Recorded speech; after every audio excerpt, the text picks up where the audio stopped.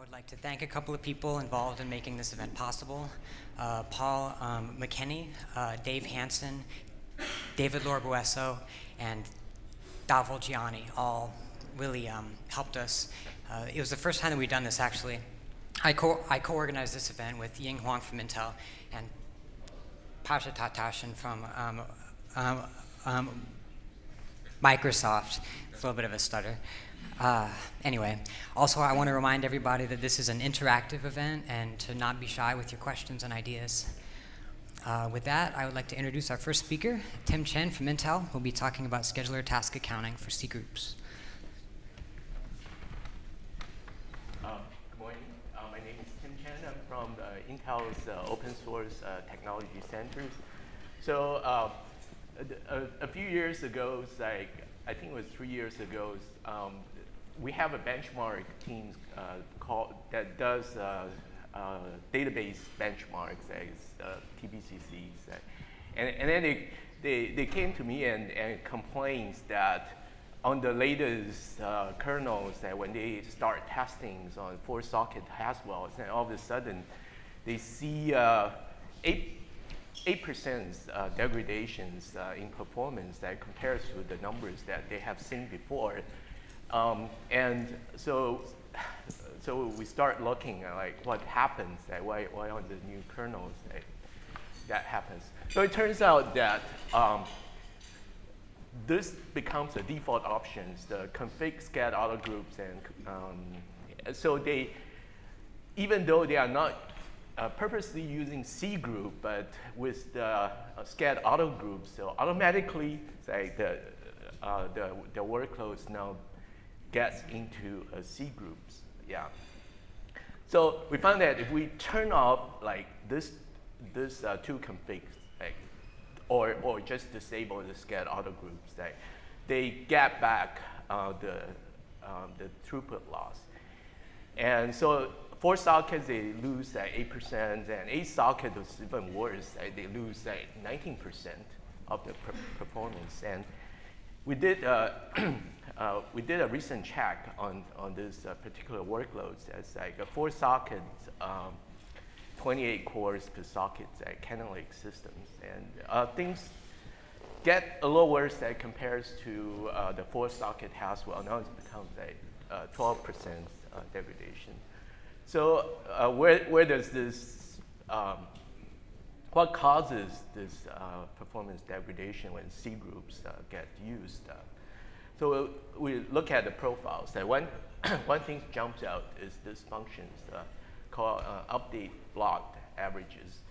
And if you disable C groups, this particular function disappears from the profile, and is really high. It's 5%, top of everything. Yeah. And so so here's a snapshot of this functions. And you'll notice that there's a for loop that goes through all the active C groups. But actually, we don't have a whole lot of C groups running for these benchmark teams. They are just using probably just one C groups, one active C groups for them. So this for loop probably just go through once. And then, but this functions, so there's a if check that sees whether it's on this particular CPU there's a load change, and if there's a load change, then you go and call this function update task group load average. And the task groups is every C group is a task group, so you will actually update. So what happens is this task group load average is a global counters, and then you have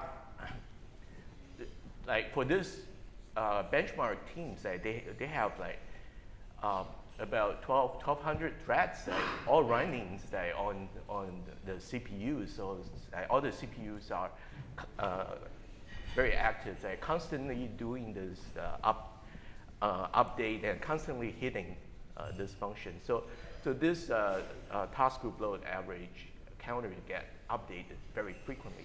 And because it's a global counter, so the update is done using an atomic add operation. So, and it's a 4-socket system, so you have like the cache line bouncing all over. And so it's pretty expensive, yeah, for this benchmark.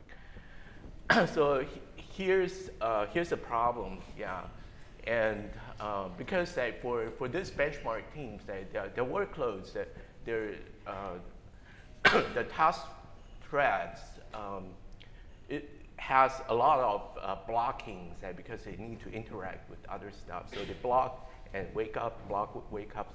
So there are a lot of calls to idle load balance that triggers this update blocked averages. And this happens very often for them. And I think the problem will get worse because remember that for loop that we see just now is just for, you actually loop through all the C groups on this particular CPU, all the active C group for.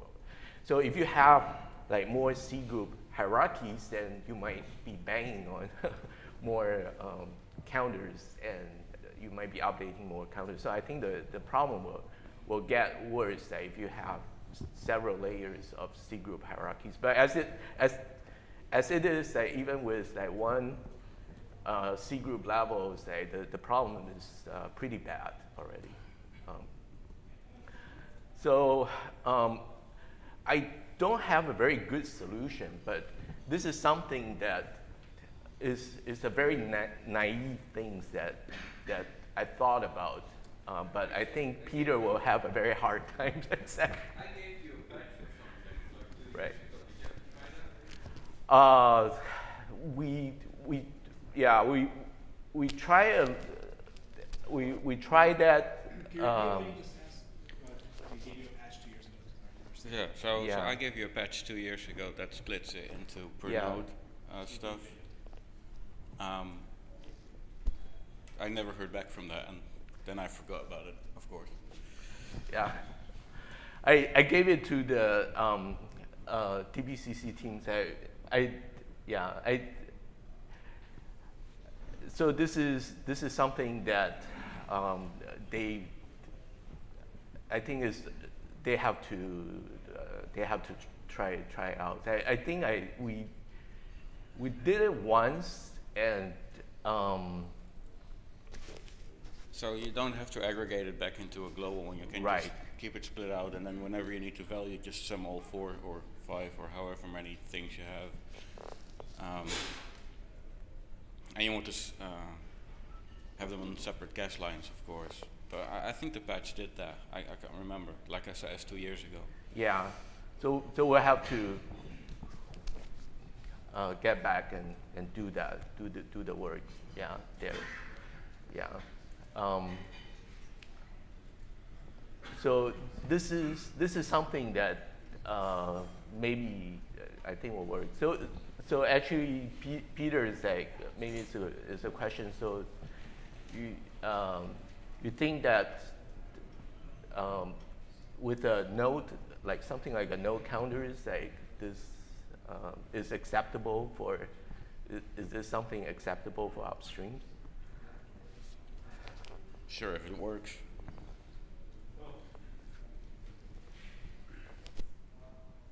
Isn't this going to depend on the number of tasks and how fast they're switching, the hotness of the atomic increment? So this is just sort of delaying the problem, right?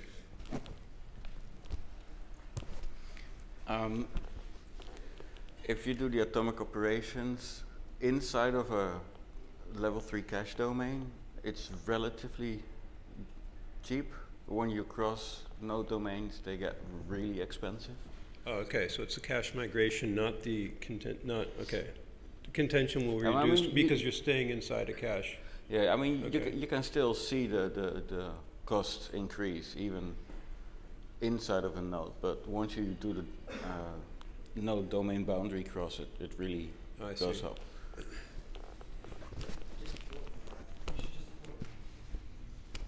I guess with the new CPUs coming out, the patch needs to be updated to be per LLC and not per node. Yeah, you want it per cache domain.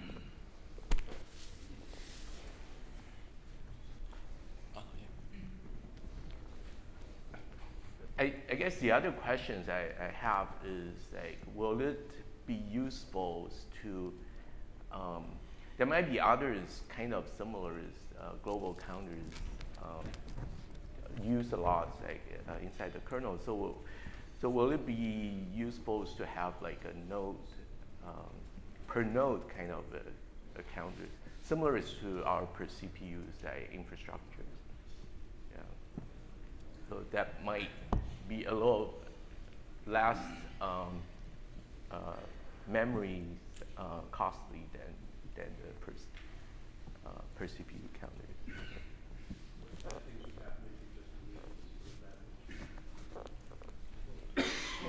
Then it wouldn't work.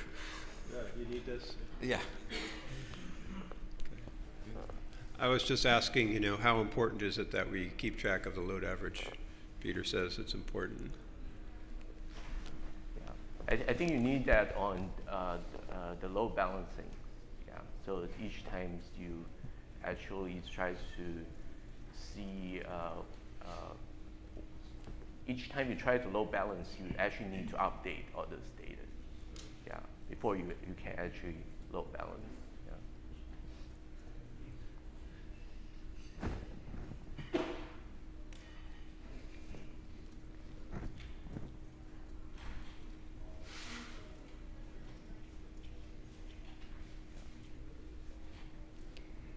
I was also curious, have others people hit this issues?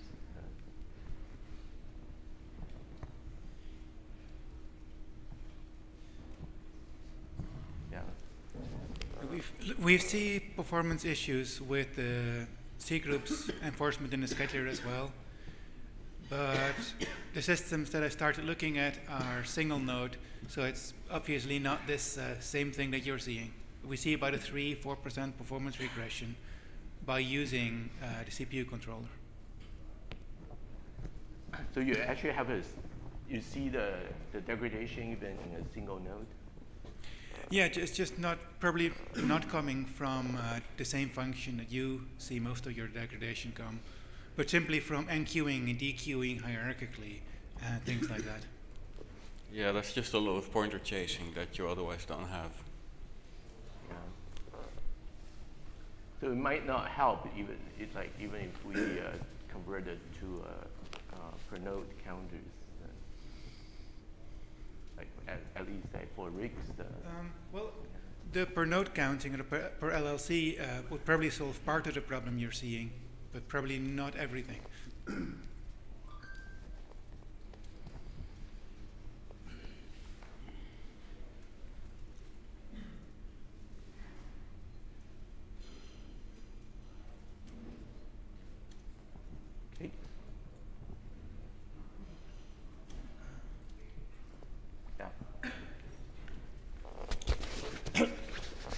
In that diagram, you have basically had an array of per node counter, right?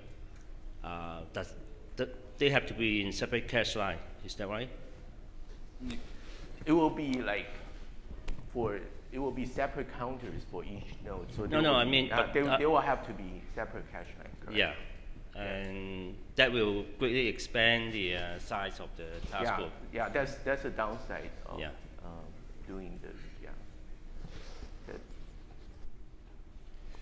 So if you pursue this solution or revisit Peter's patch, you might consider trying to abstract this into some kind of a distributed counter, distributed aggregator, so it could be used in other cases as well, because this is a common problem. Yeah, that's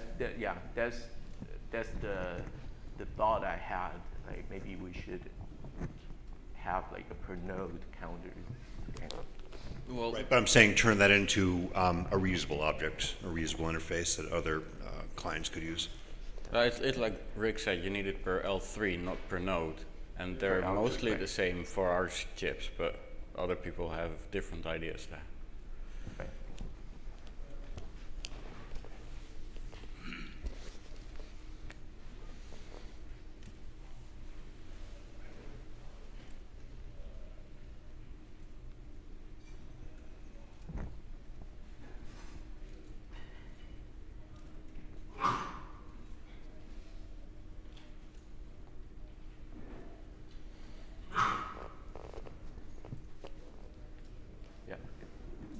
no more questions, thank you very much.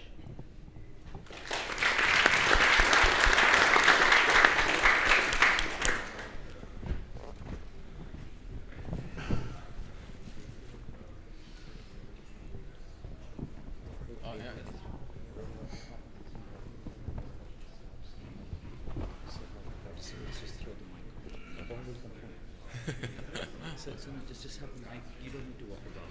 Okay. Just ensure the mic is. But sometimes I sit on the back, so people don't see me, so I throw it.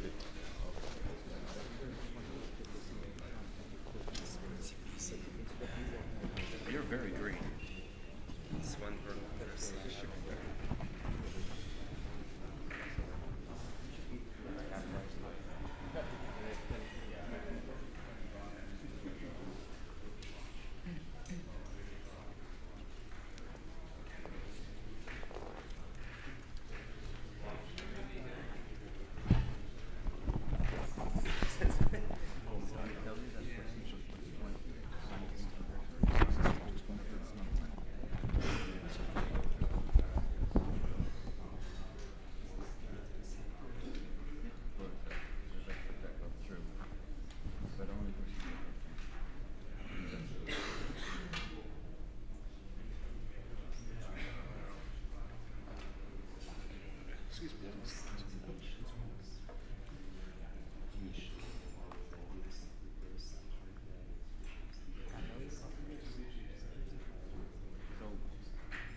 once he started, there were once components CPUs.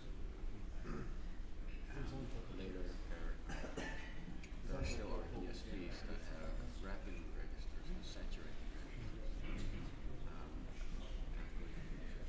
They use signed to map to saturating registers and unsigned to map.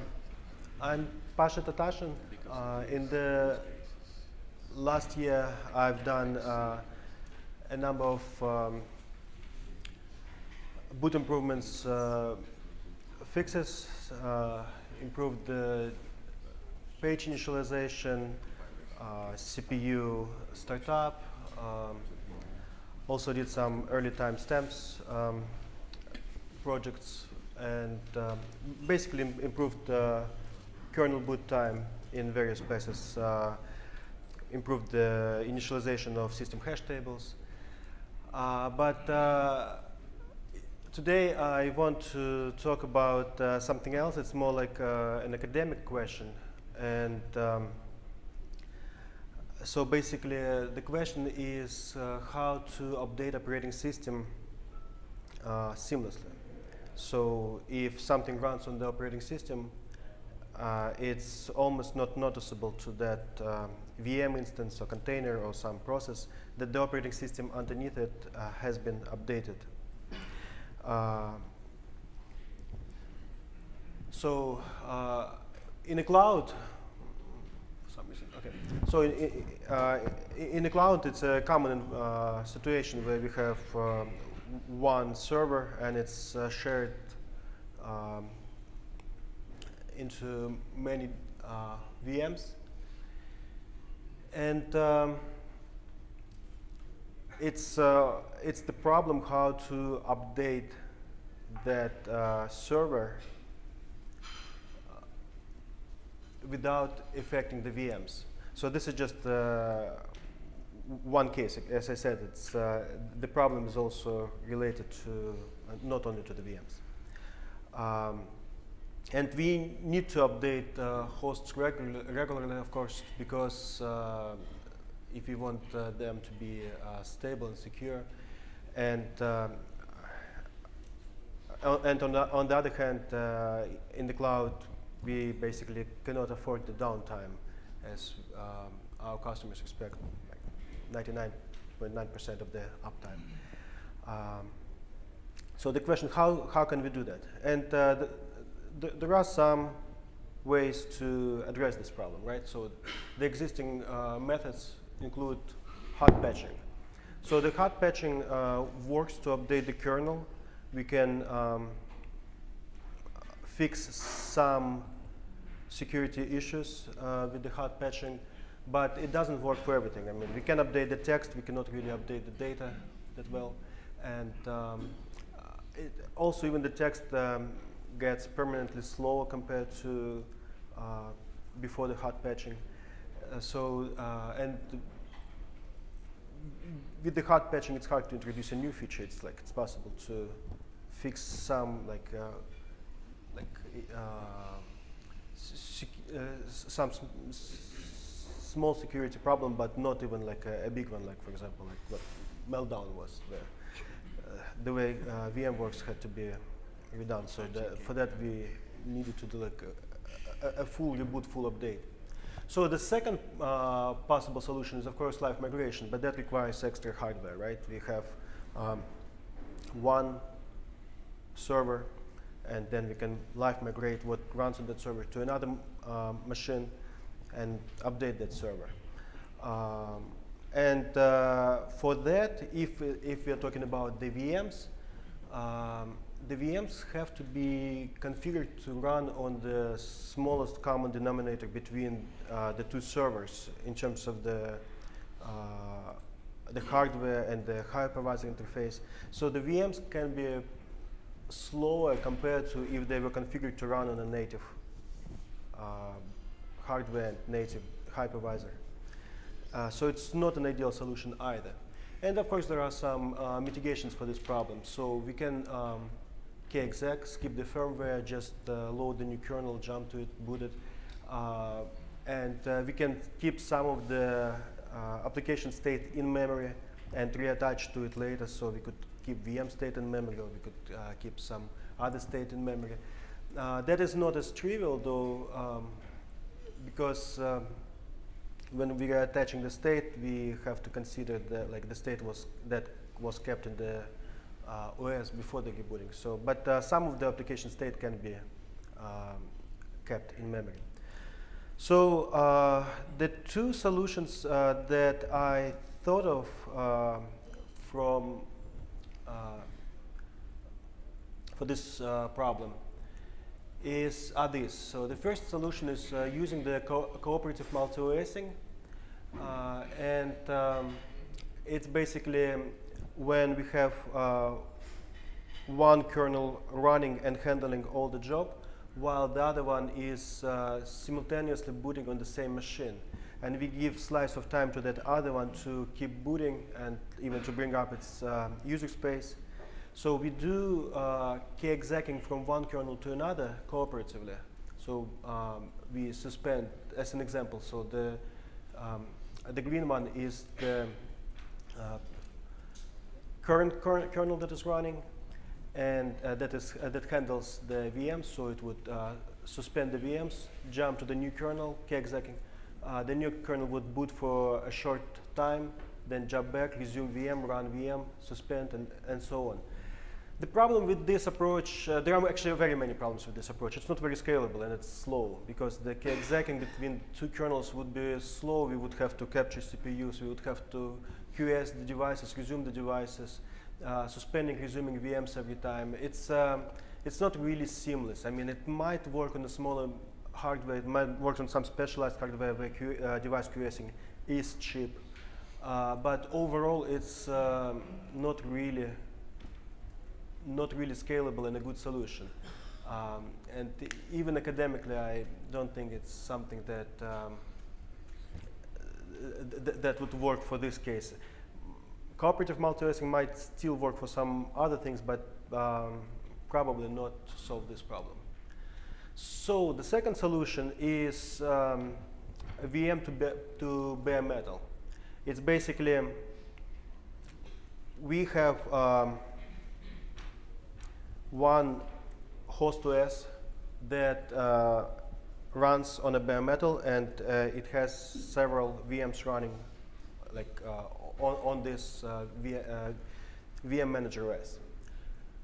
And we need to update this host OS. So we start a new host OS inside the VM, but the new VM gets a memory layout the same as the bare metal. So the memory list is exactly the same. in addition to that, the CPUs are exactly the same. So all the instructions that are normally emulated are either not emulated, or if they have to be emulated, like CPU ID, it's always emulated. It traps to the underlying host OS, and the host OS returns the true value to the new host OS that is running currently in a VM. So we boot the new host OS, we live migrate the VM instances into it, and after we've done all of that, the old host OS would key exec into the VM, into the new updated host OS that is still running in the VM, and we would have like a new entry point where we would start converting the extended page tables to become actually real physical pages. So we could either copy them to the right places, which is slower but more reliable, or we could fix the page tables within the OS, which I think is more fraudulent. I don't like this idea. And I think that if we do not live migrate the VMs prior to this jump from VM to bare metal, there is not that much copying needs to be done, and we can actually attach to the running VMs after this switch. So, and again, there are some problems with this approach too. The main ones is actually how to handle the devices. So we would need the old host OS would need to QS and resume into the new one, but at least it needs to be done once. So this is the second solution for seamless update of operating system. And I wanted to ask if there are any other solutions, or if you have comments on like these two approaches, and maybe have some more thoughts, ideas, and so.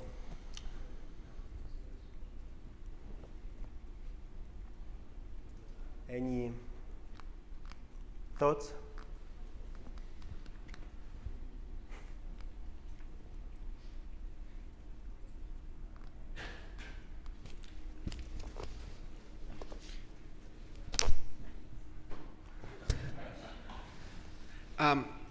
If we reduce the time of booting the VM to minimum, does it still is a big issue? What is the time that you see in the booting of VMs that it's generating so much issues? I have seen sometimes of less than 200 milliseconds sometimes. Less than 200 milliseconds to do what? To boot the VM at some point. No, that's booting VM is fast. I'm talking about updating the hypervisor, so like the actual OS that manages the virtual machines. So it's not actually updating the virtual machine. Yes, it's possible to boot VM in under a second, and it's even a bare metal you can boot it relatively fast if kernel is optimized well, and but still, if you update the full stack, like from the kernel to system to services, it takes time, especially on larger machines which host many VMs on top of them. Thanks. How are you proposing to create a virtual machine on the host that has the whole memory of the host, while the other virtual machines are still using this memory? Yes, that's a good question. So when we boot that host OS inside the VM, it sees all the memory, it's not using it. So once we start live migrating the VMs inside that one, those VMs, that memory that is occupied by those VMs is actually released from the actual machine and added inside this, is allocated inside the new host OS VM. This needs a lot of work from user space to work, because currently you cannot create a virtual machine without actually having the resources. You cannot create the instance to start with? I'm pretty sure when you start a VM, it doesn't allocate all the memory right away. No, it doesn't allocate it, but the user space requires it. For example, with KVM, if you don't have the free resources. Well, I mean, if you're not touching the resources, it's not going to know that those resources are missing, and you can actually like start a VM with even more memory than the machine has. Okay.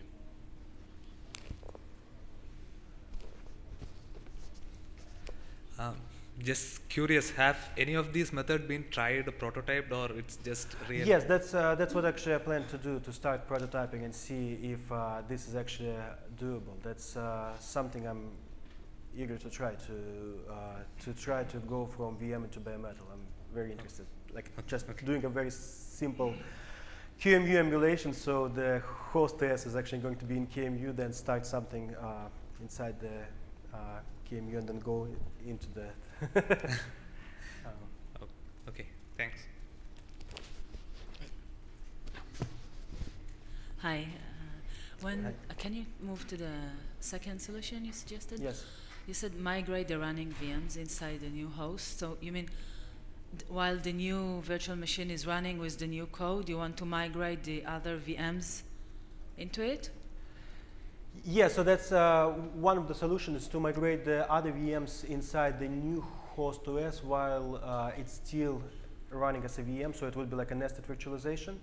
Yeah, is it possible? Because I know that. Yes, nested virtualization is fully supported by Intel right now, and actually I think KVM supports it. And I know we've tried once to do a nested virtualization. For example, we're using a Mellanox card, and we couldn't do it. There are no kernel patches to support it. At least there weren't when we tried it. So it's new to me. It should be supported now, as far as I know. But I haven't tried it myself. But as far as I've researched, it should work. And Intel documents the nested virtualization quite extensively in its documentation. It will be interesting to hear that it happened. Okay. At KVM forum, there were several talks about doing just that. So I think it's at least possible at this point. I don't know the exact details.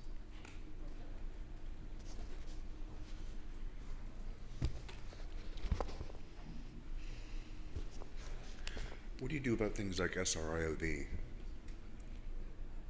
When you're trying to initialize the VFs and push those up? Yes, so this is an excellent question, and so I was first thinking to handle the, okay, so for the prototyping, the one that I'm talking about in the QEMU, I'm going to try without the devices at all, just the memory and CPU, no like external devices. But as I say somewhere, that the handling devices need to be designed well. But the new host OS, I think, will start handling the physical functions while it's still running in the VM. So we would, the old host OS would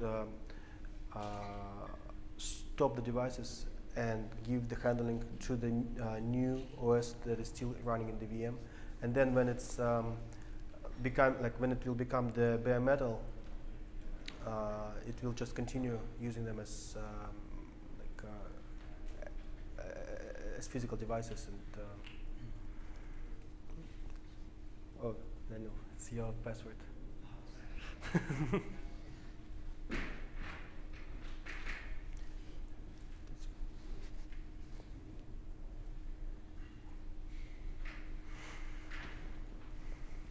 Okay, any more questions? Thank you.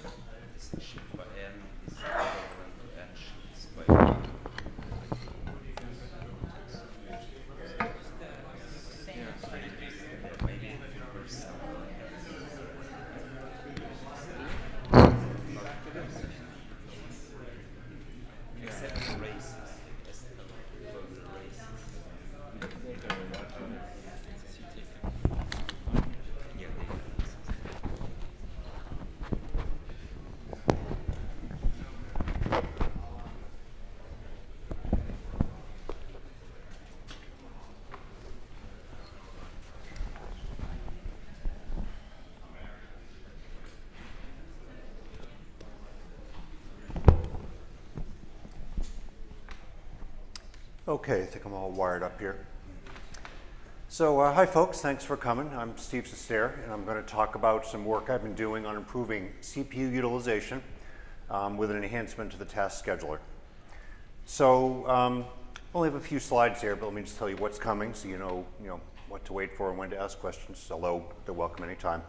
So first I'm going to very briefly talk about the existing load balancing mechanisms in the scheduler. Then I'm going to describe the new method that I've introduced into one of those places. Present some performance data, talk a little bit about some NUMA issues, and then talk about future directions. So moving right into it. First I should mention I've been working on the CFS task area, although the ideas could be extended to others. So in CFS load balancing, at a high level, there are a few places where we do this. Number one, a task wakes up, and the scheduler has to find a place to run it, and ideally we'd like to find an idle core or CPU.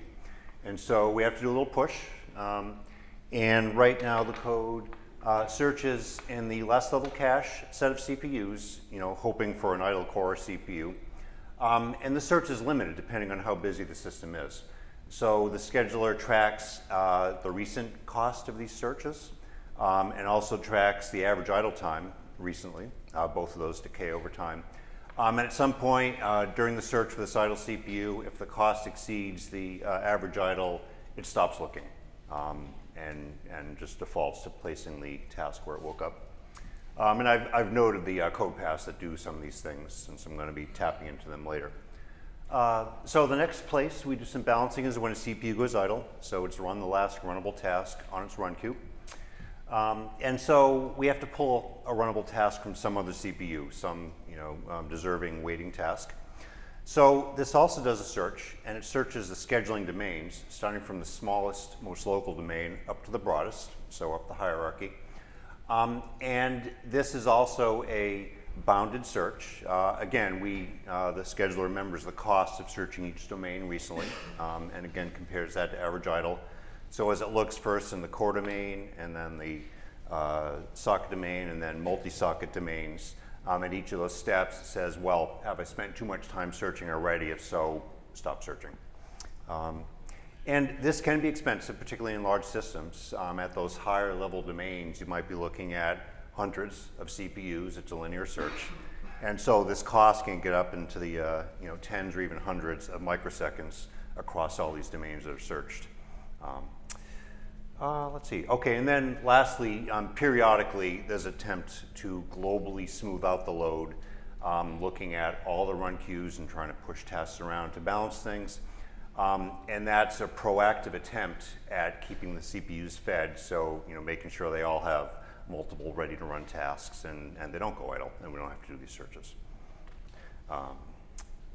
Okay, so what I've done is I've extended this second area where the CPU goes idle. So in my new code, when the CPU goes idle, I search for CPUs in the last level cache domain, often L3 nowadays. The search is not limited, and the goal here is to find the first CPU you run across that has more than one runnable job. And elsewhere in this talk, I call it an overloaded CPU. That term is also used in the current code for real time. And you want to steal one task. You don't really care what task you get. The goal is to find some work to do as quickly as possible. And in my measurements, this can be done pretty quickly. It's typically 1 or 2 microseconds to do this. And as a result, it's cheap enough that you can afford to do this search every time the CPU goes idle. So you don't give up. And essentially, if there is something runnable out there in your LLC, we're going to find it and we're going to run it. Okay, so that's the overloaded stealing. So yeah, a few more bits here. So to speed up the search and make it more scalable, I added an auxiliary data structure here. I keep a second bitmap per last level cache of the overloaded CPUs. So whenever a task goes on or off CPU, if you cross that threshold of one runnable job on the CPU, I either set or clear the bit in this mask. And so we have this nice compact representation for the LLC of all the potential candidate CPUs that have an extra task I might be able to steal. And then, of course, when we look at it, there are other criteria that can be applied. It's possible that the task is not allowed to run on this idle CPU. So sometimes that bitmap is, the bitmap is necessary but not sufficient. Another detail here, though, is that the setting and clearing these bits is atomic. There's no lock protecting that, but that can be a bottleneck. Bitmaps are very dense at 1 bit per CPU. On an architecture with a 64-byte cache line, you could have 512 CPUs all mapping to the same cache line, and of course you can't do atomics at higher rates than that. That will not scale either. And so I added a new primitive called the sparse mask, modeled after the CPU mask primitive that's already in the kernel. And in the sparse mask, I only use a few active bits, a few relevant bits per cache line. That's actually a compile time, well, no, it's a runtime, creation time constant. I use 8 for my work. So 8 bits per 64 bytes are used in this bitmap. The others are ignored. So I've written all the set, traversal, and manipulation primitives to skip those unused bytes. And this scales very nicely. I've measured the overhead of the atomics that set and clear these bits at very high context switch rates, and it's negligible. There's no contention measured. So let's see, yeah, so I mentioned the API is patterned after CPU mask, which is used pretty extensively in the scheduler code. And therefore it's a familiar API. It's pretty easy to take any place that currently uses CPU mask and drop in the sparse mask. So it's a familiar abstraction for the programmer. And just a few other aspects of this. So the way this is integrated in the current code, currently when the CPU goes idle, and it says finding the next task to run, it calls idle balance. In my patch, I still do that. I first call idle balance. Idle balance, as I mentioned before, searches all the scheduling domains. So it gives the code a chance to find tasks to run outside of the last level cache, other NUMA nodes, and maybe pull that over and run it. And that's important because my stealing code only looks within the last level cache. But if idle balance returns no candidate, perhaps because it exited early, thought the search was going to be more expensive, then I call this new stealing code to look for a candidate within the last level cache. So I chose the last level cache as the scope for a few reasons. One is I wanted to avoid NUMA issues because they get tricky, although you'll see later on that it was entirely successful. But second, it's very efficient. So you've got this set of CPUs maintaining run queues and associated metadata, locks, et cetera. And by looking within that last level cache, much of that metadata stays within the same LLC, and it's pretty cheap and fast to access. And so the search time is lower. And actually, one more refinement here. I said that the search here looks over all the CPUs in the last level cache. It does, but it does it in 2 steps. So first I look within the CPUs within the core, the same core as the idle CPU, try to maximize the cache locality there. And if there are no candidates within that very close range, then I go out to the broader LLC. So, and I've got a reference here to this work in progress patch out there. Any questions before I move on to some performance data? Okay. All right, so the results I'm getting. I've tested a number of workloads and gotten some nice performance improvements, but turns out Hackbench is very illustrative for this, so I'm using it. So on this test, I compared the baseline kernel to a kernel with a stealing enhancement, using Hackbench and running it on a 1-socket Xeon system, 10 cores, 2 strands each, so 20 CPUs total. So Hackbench here is run with a series of different numbers of groups. Now each group in Hackbench represents 40 tasks. So in each row here, the first row represents a run of 40 tasks, the next is 80, 120, and so on. So we've got the baseline results on the top, the new kernel on the bottom. And so what I'm showing here is some of the secondary statistics that you can get out of proc schedstat when you run this, which incidentally is totally awesome now that you can compile in schedstat to the kernel and then enable it dynamically. It's just a huge boon to doing any development of the scheduler, so kudos to everyone who gave that to us. So the data I'm showing here, the elapsed time in seconds in the first column, and then the CPU utilization, the sum of user and system time here. The next column, the average time slice in milliseconds. Not too interesting for this experiment, other than to note it's really small for Hackbench. This is a tremendously chatty workload. The total number of calls to the scheduler across the whole run, but per CPU, so per CPU total. The number of times the CPU went idle, the number of times a task woke on the CPU, and then this next last column, I call it the percent find time. This is the cost of the scheduler functions that do the push and pull matchup of tasks and CPUs as a percent of total CPU time. So you see in the baseline kernel, we're ranging from 0.3% to about 0.5, 0.6%. And that's very relevant, of course, because I want to show that the stealing code is still efficient. And then the last column shows the number of steals per CPU. In the baseline kernel, there are none. It doesn't have stealing. So part of my patch adds a few extra stats to measure things like the find time, the number of steals. They're really intended for developer use only, probably won't go back upstream unless there's some demand for them. But anyway, the second table showing the stealing code.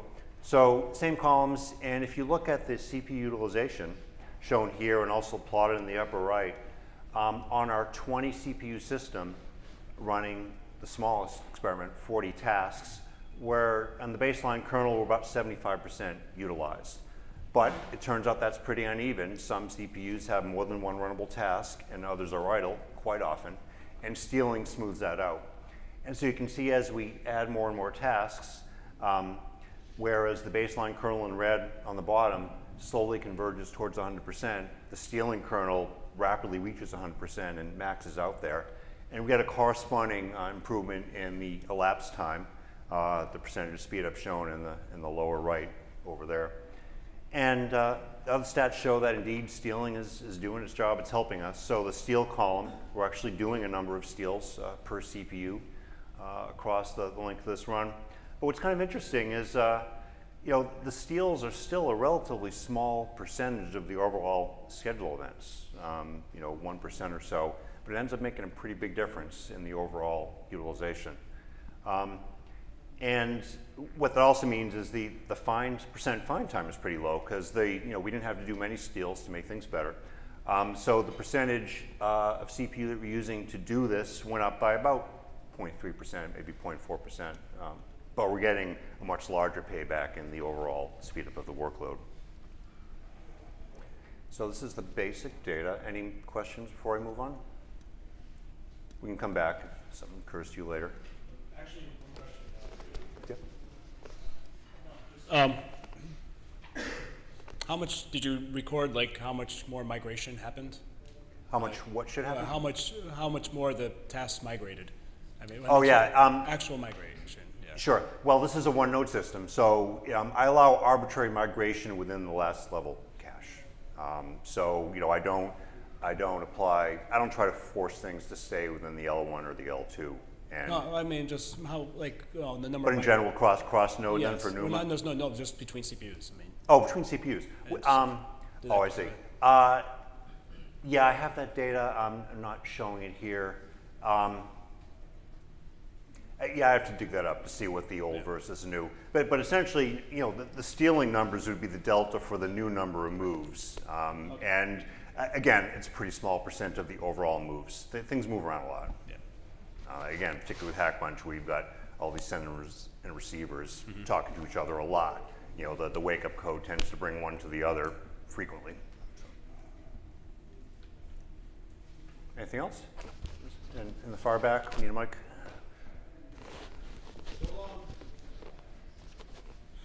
So you introduced the bit mask. So I'm wondering, since it is a sparse bit mask, and essentially while stealing, you have to find the next on overloaded CPU index, right? Starting from a current index. So don't you have to scan through a lot of bytes before you get to the next one? So how efficient is that compared to just using a regular bit mask and trying? Right.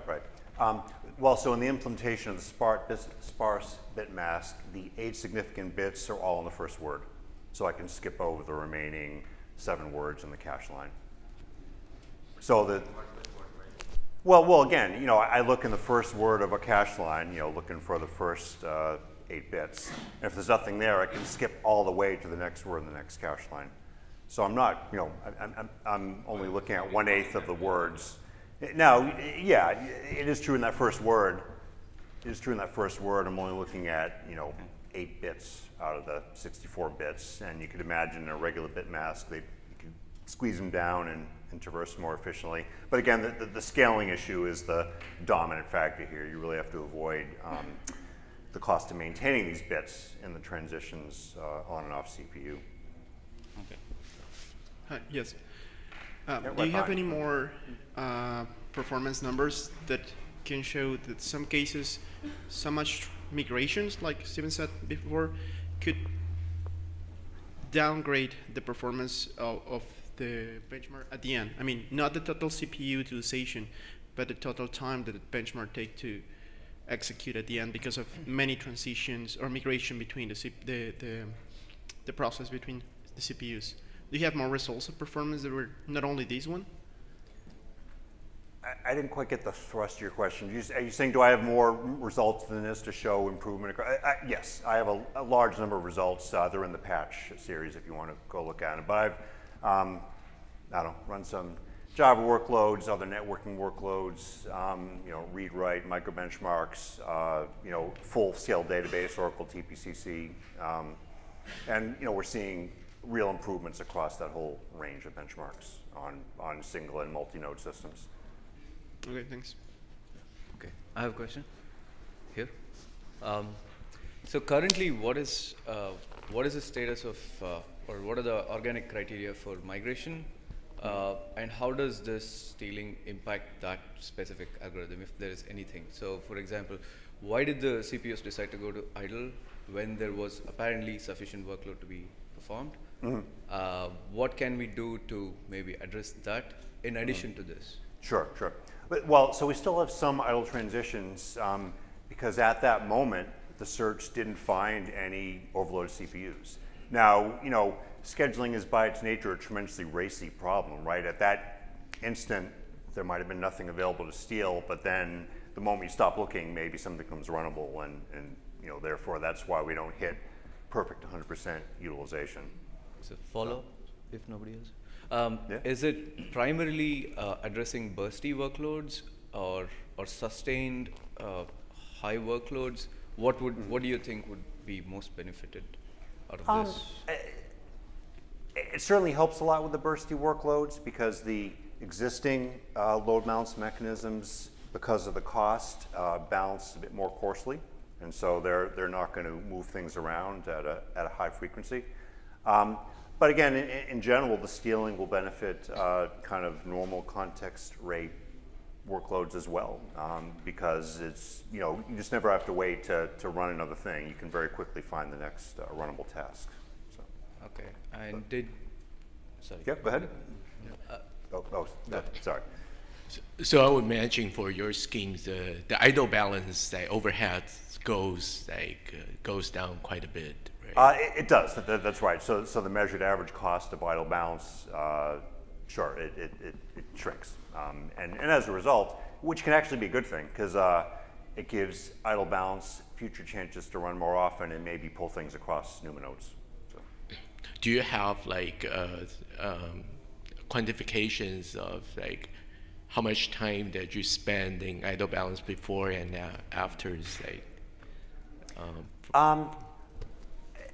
Not broken out, but idle balance is included in the percent fine column cost there. So not a dramatic difference, right? At least at the gross level of, you know, the billions of cycles of CPU time I have per second. Just one last question, sorry. Yes. Do you have data for any real workloads apart from the synthetic benchmarks? Yes, as I was mentioning before, probably the most complex thing we've run is the Oracle database on OLTP workloads on a large multi-node system. And across a variety of load levels there. I'm trying to remember the data, but we're seeing good, you know, middle, maybe up to 8% or so improvements in throughput. And we'll get better on that. That setup was somewhat restricted. So, yeah.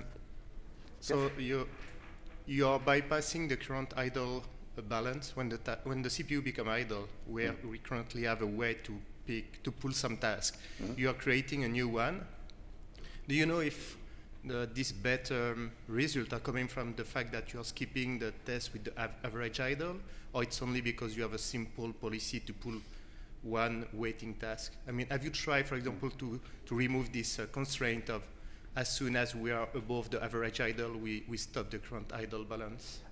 Yes, I have experimented with that. And, you know, the current policies and thresholds are very well tuned for a large search. You know, you start messing with them and tell them to do more work and change the thresholds, and the search cost goes way up and the throughput goes way down. So yeah, I played a lot with the parameters of the existing framework and didn't make any progress in improving performance until we went to this alternate method. You mentioned that currently new runnable tasks can be scheduled on a separate, different CPU, right? What on separate, different CPU? I'm sorry? New runnable tasks can be scheduled on a different, not current CPU, right? Oh, well, that's right. So yeah, I mean, the runnable task at some point in the past was queued in some CPU. It's got a, you know, queue length greater than 1, and the CPU goes idle and he gets to steal it over. No, I mean, when new task becomes runnable, yeah, current code can decide it to run it on a different CPU right away. Yes, right? Yeah. So that's the push side. I don't modify the push side but at all. But if we have this efficient stealing, do we still need to schedule task on a different CPU, or just always schedule on the current and let the stealing? Well, you could do that. I mean, both push and pull are balancing mechanisms. You could be lazy on the push side and let stealing pull the thing over. Yes. However, there's some costs around that. You do have to lock a couple of run queues to move things around. It's better to make a more intelligent and efficient decision in both directions. You get better performance overall. Mm-hmm. And I mean, as you're saying, it would work, but it would be a little less efficient only doing it from the pull side. Okay. So you mentioned that this stealing doesn't steal across NUMA nodes. Right. It could. So that's a future extension, and I'll talk about that in a minute, actually. So how does the balancing across NUMA nodes happen?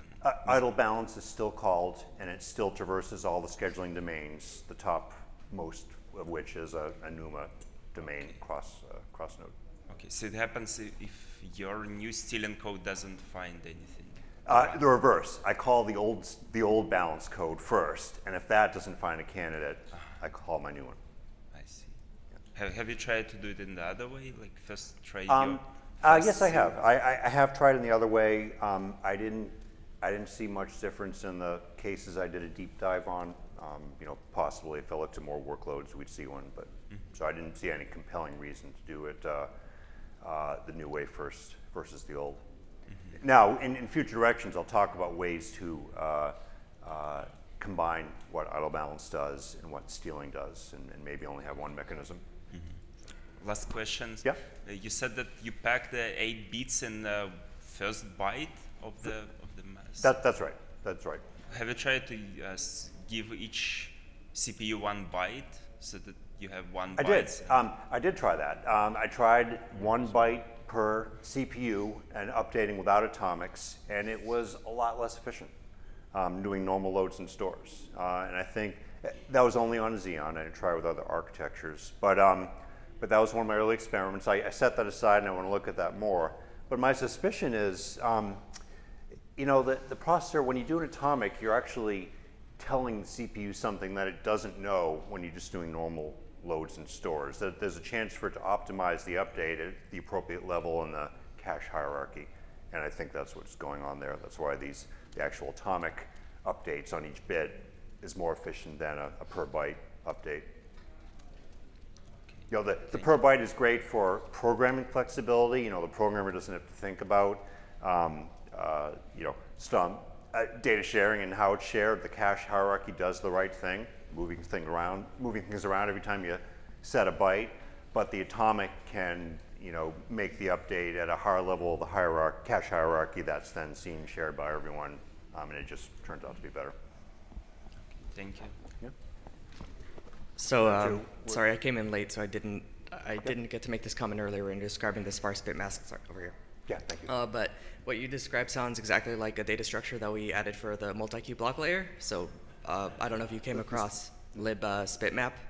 So what is called lib what map? What? SBIT-MAP, so sparse bitmap, basically. Yeah, so it'd be really cool if we could just reuse that code instead of having two implementations of the same idea. Sure, they'd want to avoid duplication of code for sure. Cool, thanks. There was, probably not the same, there is an existing sparse set abstraction in the kernel, but it's very different than what I have, and it's really designed around being able to sleep and wake on when bits are set in the set, and there was no overlap between that and my work. I wasn't aware of the abstraction you're talking about. I'll take a look. So at least the sparse bitmap implementation that we have, it has the two modes of operation. There's just the sparse bitmap, and there's a sparse bitmap with a wait queue on top of it. But you can use a sparse bitmap by itself. Oh, you do have a wait queue. Then maybe I was looking at that. But. Maybe. No, I think you were looking at the first CPYDA, which I deleted last week. Okay. Well, we'll figure it out offline. But point taken. Yeah. No. Okay. All right. We're coming close on time, and to stay in schedule, I should probably get through the last few slides here. So the NUMA issue. So I wanted to avoid NUMA issues by sticking to the local level cache, and you know, fond hopes, but it didn't work that way. So it turns out that the stealing code caused some regression on Hackbench on the large NUMA systems, like 8-node systems, and you know, very, very puzzling. Why should it do that? And as I looked into it, I could see that the CPU time had pretty much increased across the board. You know, all functions, kernel user land, you know, uniformly inflated. It was just taking longer. And looking even further, I could see that that was correlated with more cross-node migrations of these Hackbench tasks. Now, why should that be? Well, it's this little bit of code in the wake-up path where we wake. And so we have a waking task, wake someone else, and we're making a decision, the wakey, who's become runnable, is he going to run on the place that the waker just woke him up, or is he going to go on his previous CPU? So we make that decision. And the code looks and says, you know, essentially looks and says, well, is the previous CPU idle? Is this current CPU almost idle? And by almost idle, there's this thing called a synchronous wake up, where the assumption is, if, say, a sender is waking receiver, that the sender is going to be done very soon and going to go off CPU. And therefore, on the sender CPU, if he's the only one running, he's going to go off, that's going to go idle very soon. So it makes a lot of sense to put the receiver there and get him to take his place and pick it up in the L1 cache, and all is wonderful. So there's that logic, it works well. However, what happens with stealing is that this condition, you know, the number running on the CPU is 1, is true more often. Stealing, for any given number of tasks, base versus the steal kernel, the load is just smoother. This NR running 1 condition is true more often. And so we make this decision to move to the waker's CPU more often.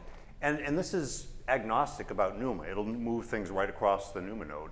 And that's what's happening. So we're seeing more migrations in the stealing kernel, and it's slower. So yes, Daniel. Yeah, okay, so I'll move right along. So anyway, so I've had to disable this for more than 2 NUMA nodes. I suspect this is really a Hackbench effect, and realistic workloads will run just fine. And I actually love people's help in evaluating this theory. And so if you download my patches and try it, there's a command line tunable you can set, schedule node limit, and that's the number of nodes above which stealing is disabled. So set that to 8 or higher and give things a try and tell me what you find out. Okay, and these are details of that I'm not going to go into. So future work. So the current patch, as I told you what it does, but possible extensions, these same principles, the sparse set could be applied in the RT task load balancing. It already looks for overloaded CPUs. It could be made more efficient. We could combine stealing and idle balance. They're trying to do the same thing. And whereas now the stealing tracks overloaded CPUs on a per LLC basis, as you traverse the scheduling domains, you could look for overlap between your domain and the appropriate per LLC set and decide which overloaded CPU set to traverse and pick a candidate from. So someday perhaps we could replace the existing idle balance with that. ARM has this, well, ARM and other architectures have this feature where some CPUs are faster than others, and as a result you can end up with these so-called misfit tasks where a task is the only guy running on a CPU, but it's running on a slow CPU. And a fast CPU might go idle. Well, you'd like that fast CPU to be able to pick this guy up. Except the target here has NR running equal 1. He doesn't look overloaded.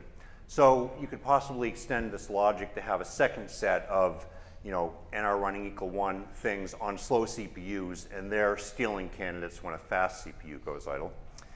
And I'm going to skip a few of these for time. And lastly, the sparse mask could be applied in other places. You can imagine using it on the push side as well to make the search for idle cores and CPUs more efficient. So all these things could each map to a task at some time in the future, and I hope to pursue those. So that's it. Daniel tells me we're out of time, so if you want to talk more, I should probably do it after in the hall. So thank you.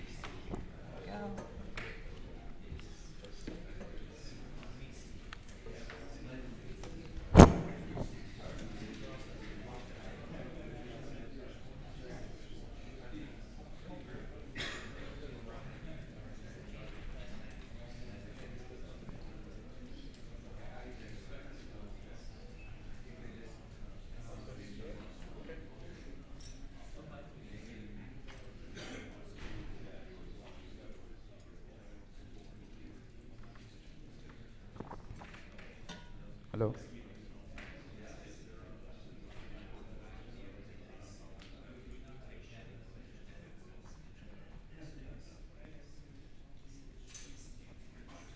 you hear me? Let's talk like that. Okay. Hello everyone. I'm Shubhra Mazumdar. So I will talk more about the scheduler scalability on the push side that Steve touched a little bit. And so I'll focus mostly on the context switch intensive workloads where essentially the scheduler is pushed to the limit. And by context switch intensive, I mean where workloads where threads are waking up, doing a little bit of computation and then going to sleep. And that's happening like all over the place and like lots of threads.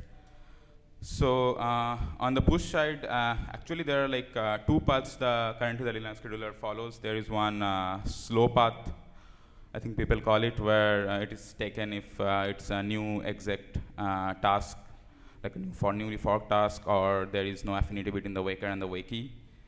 And the other path is we call the fast path, where it's much faster. It's just trying to find an idle CPU as soon as possible to schedule the newly woken up task. So that's the path mostly I'm focusing on today.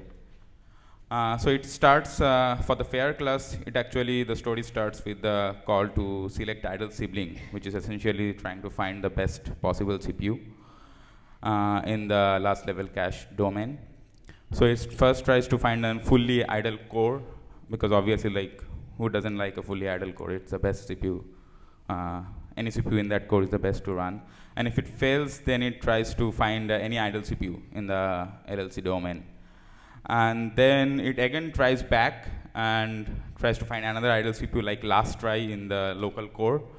I think because the logic there is like you have spent some time searching the LLC domain, maybe in the meantime something got idle in the local core, so you just give one more try. And believe me or not, this actually, the select idle SMT has some effect. Like if you remove it, you will see some difference.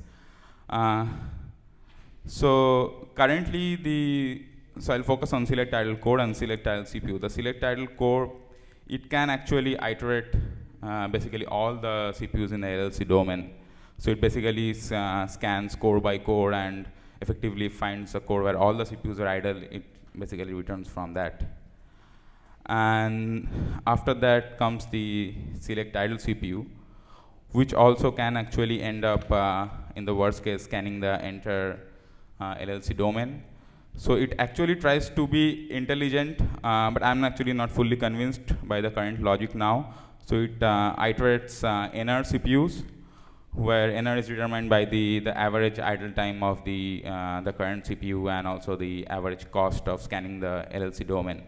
And the logic right now is you scan up to the point where it is equal to the time, the average idle time of the CPU. And on top of that, so this I don't see like what is the logic in that, why it should really depend on these two things, because when a task is woken up, you essentially want to put it on some idle CPU as soon as possible. And that shouldn't depend on what is the average idle time of the CPU that is enqueuing the task. So I'm not fully convinced there. And I remember there were some email exchanges with Peter some time back, and he kind of agreed, and he sent some of his own patches. So there is some contention point there. And it also has an arbitrary fuzz factor. Right now it has some 512 number, and if you read the comments, like it helps Hackbench. So it's like fine-tuned for one particular benchmark, it seems. And in the worst case, I think even with all these things going on, it can end up scanning the entire socket, which doesn't scale. So my feeling is that it will be probably very hard. Firstly, I'm not convinced that this formula should be dynamic in the first place. And even if we try to do something intelligent and try to come up with some dynamic formula, probably it will, for some percentage of time, it will not work really. And if you step back, ideally, I feel that this cost time of searching should be actually constant time. It should not really depend on kind of how loaded the system is and stuff like that. So it should have some upper bound on the search, like constant upper bounds. And what should the bounds be? So essentially, I started experimenting with a lot of hard-coded numbers, like a lower bound with 2 CPUs, upper bound with 4 CPUs, and I tried different architectures of SMT2, which is essentially Intel machines, and then we had some Spark machines, which had SMT8 hyperthreading. And experimenting some, I kind of realized that what works well is a lower bound of 1 core and upper bound of 2 cores. So you may ask why, and I don't have a concrete answer to that, but I have some feeling that this so a lot of the scheduler algorithm is essentially like working on domains, like you have the core domain and the LLC domain and stuff like that. So some load balancing, it could be that the domain next to you, so the core is the lowest domain, and it could be that the domain next to you kind of has a different load profile. So it's usually a good idea to at least cross your current core boundary when you are searching for an idle CPU, but then you also don't want to search too much. So 2 is kind of the minimum number that allows you to go beyond the core level, but still have like search a different core. So that kind of, when I tried, it kind of worked on at least the Spark and the Intel machines that I had. And the other thing is that the CPU ID enumeration. So on Intel, actually, the CPU IDs are interleaved. So CPU 0 is on one core and 1 is on the next core, and it kind of hops. Whereas Spark and certain other architectures, I think, have like, they exhaust 1 core first and then move on to the next core. So, but if you have an upper bound of lower bound of 1 core and upper bound of 2 cores, in any kind of possible CPU ID enumerations, you will always at least see more than search more than 1 core. So, but if you, now the problem comes that if you bound the searches, the problem is that you can be localized in an effect. Like if it is a loaded CPU, you're not searching enough, so there could be some idle CPUs far away that you are not able to find. So actually, yeah, some of this suggestion actually came from Steve when you were trying to do experiment with this stuff, and what we found was if we can just keep a per CPU variable to track the search limit of how much you have searched. So in a very loaded case, if you didn't find any idle CPU, your part CPU variable still like mark the end of your search. And next time when you start searching again, when you become runnable, you start searching from that. So even though you are searching a small window, you are kind of able to spread around your search window in the LLC domain, so you don't get localized. So these two techniques coupled together actually kind of worked well for most of the benchmarks I tried.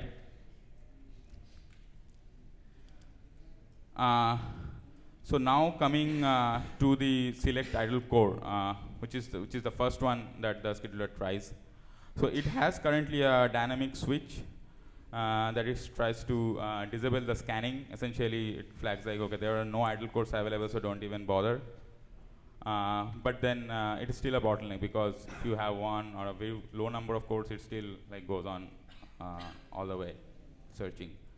So, so can we have some efficient data structures to do it fast? I haven't done exhaustive research on this, but I'm somewhat skeptical, because what I found was the scheduler fast path is very, very sensitive. So any kind of data structures, if you think if you are touching too many cache lines, or you are doing any kind of atomic operations or anything, can completely ruin your margins. So it will hurt probably more than help you. So what I found was actually just disabling the idle core search on this context switch intensive workloads, particularly on the x86, the Intel machines that we had, actually improves. So that clearly proves that it hurts more than, currently the state hurts more than it helps. So the idea was basically, can we have then a new scheduler feature? So scheduler already had like 4 or 5 existing features. So I just wanted to add one more to that, so that we can disable the idle core search in the runtime. And it improves most workloads, regresses some. For example, the Hackbench on Spark, I found that actually disabling the idle core search completely can regress a little bit, like compared to just with the select idle sibling, select idle CPU improvements. So here are some numbers I have. These are the Intel x86 machines. We have total 44 cores and 88 CPUs. So I have Hackbench and then some networking workload, although it is running in the same like single node. UPerf, which is messaging back and forth with 8 kilobyte. And then, of course, the workload we care about the most is the Oracle database, OLTP or TPCC, which is a OLTP workload. So you might not be impressed by the improvements a lot, especially like Hackbench. It's there are some big improvements, and then like one big improvement, and then mostly like in the lower single digit. Same, slightly better for UPerf, and then in the Oracle database, you'll see like some improvement showing up towards the higher end, where the number of users are more. So I think like the effect of the select idle CPU is most likely showing up towards the higher end, because the dynamic switching is probably filtering out most of the select idle core things. So that is probably not making any difference between the baseline and the patches. So this is just with select idle CPU changes. So next, I tried with the new scheduler feature. So basically disable it using no syscore. And you can see that the improvements have increased a lot. Again, probably Hackbench not so much. And by the way, I have tried on some other machines, like slightly smaller machines than it. Hackbench actually shows like much higher improvement, like crossing 10% easily on many number of groups. And you can see like the UPerf improvement is also quite a bit. And again, this time the Oracle database TPCC workload actually is showing something substantial, like more across the chart, and it's not like, yeah, at least like growth goes up to beyond 4%. So I'll stop here, like, if there are any questions about this, because I think that, yeah, the current state of the push side is not really optimized right now, so we need to look at it. We can spend a lot of time trying a lot of heuristics, which I actually have done, but I found that doing easier things like this is actually like it gives more stability, and you actually probably get the improvement rather than trying to be super smart and like complicated data structures and ending up hurting. So this is, yeah, I just wanted to probably also point to Peter that we need to look at this side a little bit more. I have sent the patches upstream. You can find, there were some initial discussions with Peter and some other folks back and forth, and then, yeah, it kind of, I haven't heard back after I sent like V2. So I can go back and start the discussion again after I return. Now, switching gears a little bit. So, so we are spending so much time optimizing the scheduler, the sleep, wake up, and all those paths. And it occurs to me that on some cases we should just plain avoid it. So what are the cases? So if you profile your benchmark, so this is my opinion that if you profile your benchmark and you find like, most likely I have seen like there are a few common hot stacks which must like calling schedule. And in particular, like if your benchmark has one stack that is kind of dominating and calling schedule all the time, and that is also kind of a well-defined point, like in this case I'm pointing to pipe read and write. It can be either like reading from file system or reading from network.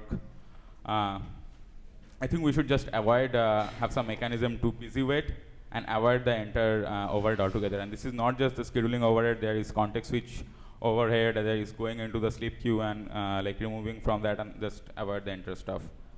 And currently I found that, while I was profiling the OLTP stuff, the pipe thing actually showed up at the top. And so I thought that we should probably look into, oh, there is a question there.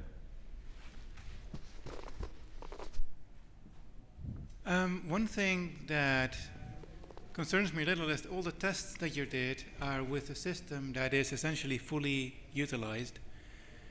And there are a lot of workloads out there where the system is maybe 50, 60% busy, and so you want good response times for requests that come in. And finding an idle core for that might be more useful. So for the, I don't have the idle times here. For the Oracle database, TPCC runs, as far as I remember, for 20 users, it was like a lot of idleness. It was probably like more than 50% idle. And then that's why I kind of varied it up to all the way up to 220, where I think the idleness is around 80% or something like that. Like beyond a point, I cannot drive it anymore. Kind of the throughput plateaued at 220 users. So I kind of stopped there. So at least for the TPCC, I think the idleness range covers a lot.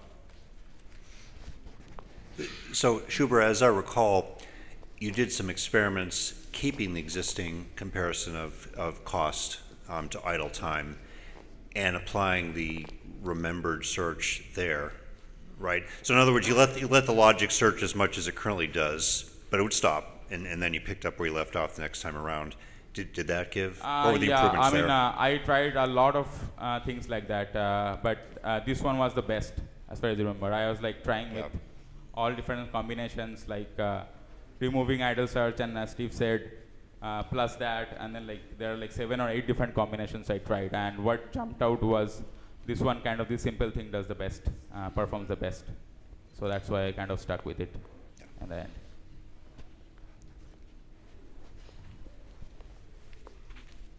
Okay, so coming back to the pipe stuff. So yeah, I think for the pipe read and the write, we should have some busy waiting mechanism, and this actually has precedence. So networking has already similar mechanism in place. So I kind of copied that part of the code a little bit, like I just saw how they implemented it. And it's a very small change. And again, like we might go down the rabbit hole thinking like, can we have different dynamic formula of the optimal spin time, like different workloads on different architectures, can you be smart enough? And this was like, I think Mel Gorman, he had some comments like that. But my feeling on this is again, like, we can spend a lot of time and effort trying to figure this out, but it's going to be very tough because there are so many architectures with different spin times. So the easiest and more pragmatic way would be essentially to just have a tunable, and all architectures or whatever workload they're running, they can just set it to the sweet spot depending on their operating conditions and get the benefit. So I'm also looking like for more workloads to try for the pipes thing. So the obvious things that jumps is the Hackbench pipe and the Unix bench pipe, where they're kind of message passing pipe. So that's obvious that should give improvement. And I also plan to try OLTP because I still haven't installed on one of the systems that I intend to try it on. So I'll probably in the next version of the patch I'll have the OLTP numbers as well. So just to show some basic numbers like Hackbench pipe and Unix bench pipe, I mean the gains are huge, and this is expected because these threads are probably not doing much. They're just running for a very small amount of time, and it is dominated by the other system overhead. So even the same for the Unix bench pipe. So that's why you see the gain so much. On a more real workload, it'll probably be like single-digit percentage, my guess. And one thing to remember is that, yeah, I mean, of course, this is needed because, like, anyway, you spend CPU cycles going to sleep and then waking up. So if you are waking up faster than that, of course, it makes sense to just be on CPU. In fact, that will also bring down the CPU utilization in addition to giving performance improvement. Okay, so there are a few takeaways I had like working on the scheduler, and I really found at least the part I have worked on for last few months. So optimizing the scheduler for performance is really hard, and it's basically for like a couple of different reasons. It's always a double-edged sword because you cannot spend too much time, at least on the push side, you cannot spend too much time finding any idle CPU. It will hurt you. But then you also want to make an intelligent decision and spread out the threads evenly enough so that there is no, you are not wasting CPUs. So it's very difficult to strike a balance between the two. Secondly, all workloads on the planet use the scheduler. So anything you change, you have to test a set of exhaustive workloads on all kinds of architecture, and most people probably even don't have access to all kinds of architectures. And then you have to also vary the utilization levels for each of these benchmarks. So just imagine the test matrix every time you have to go through when you change something. And for the double-edged sword thing, for satisfying all workloads thing, sometimes the scheduler feature will come to the rescue. For example, I just decided that, okay, we can put a syscore to kind of disable the idle core search, which might hurt certain cases, but then we can have a kind of a tunable thing. So that might help. And some food for thought, will the LLC domain... Where do we stand on scheduler tunables? Peter. There. I think he likes scat features. He has used a lot. So scat features are under scat debug. This is a hint. It is not an API, we're not supporting it. If it goes away and your database falls over, it's not my problem.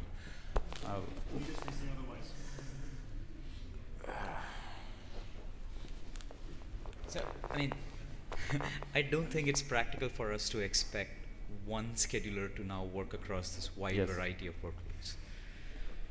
It's what Pinhead wants. I mean, we can have some tunables, but there's always how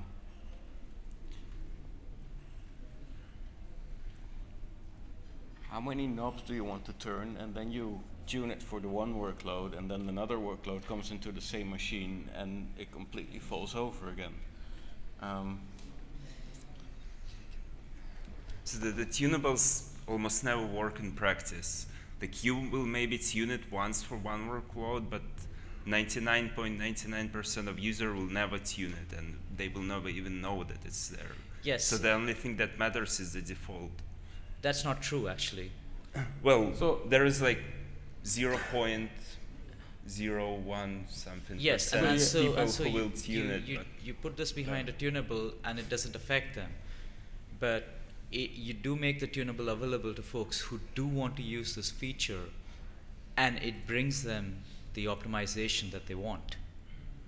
I mean, yeah, for example, this Cisco thing, I can by default I left it as same as the baseline. So I'll just disable it with workloads.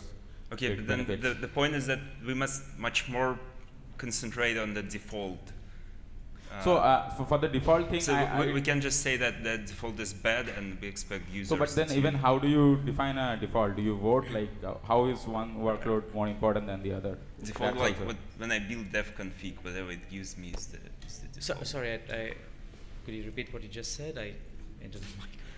I'm saying that we must not consider that the default doesn't matter and make it bad and expect people to tune like. No, I don't think anybody is disagreeing with you. The question is, what is default? What is the workload Linux is targeting? Yeah. Whatever it runs on it now. The traditional answer to that question is Linus's laptop. Well, yes, that. But also, we shouldn't particularly suck at any one thing. We can't win all the benchmarks, but we try not to tank on any of them. But yeah, that is. He will not suck so much on anything. He will suck to some extent. That's the thing. He will never suck like say 50% degradation or something like that. That's the problem. Okay, so I'll just the last point is like we can have the default conversation maybe after offline. And the last point is so a lot of things are tied to the LLC domain, and we are searching that. Will it actually continue to get bigger? So I know Intel has 28 cores as of now in one LLC domain, and AMD has 32 core chips, but as far as I know, those are the multi-chip modules. So it essentially has like a four LLC inside that. So there are like I think eight cores per LLC. So how big will it get? And yeah, I believe that Intel recommends these days, and someone who still works for Intel could perhaps confirm this, that if you're on a 28 core per socket box, that you actually use you partition it into like the soft NUMA kind of stuff, right? So I don't know what our official recommendation is, but we have this feature, sub-NUMA cluster, I think the last name for it. Okay, and for ARM also, I know I don't have direct access to any ARM prototypes, but from the discussions I have seen, like Ampere chips, they have kind of a non-uniform cache architecture, so they also have like 2 cache L3 core clusters in the last level. So my point here is that how big can it get? Like what is the worst case? Some food for thought, since we are trying to solve the scalability of the LLC scanning. So I think there's also physical limits to how big they can get it, and I think we're very near there. So we don't have to bother. Yeah. Yeah, I know, but I mean, if no, I mean, if you build a very large ring, at some point, the actual interconnect costs start to get pretty terrible, and so where is the point where we'll say no more, and go to an actual NUMA? So.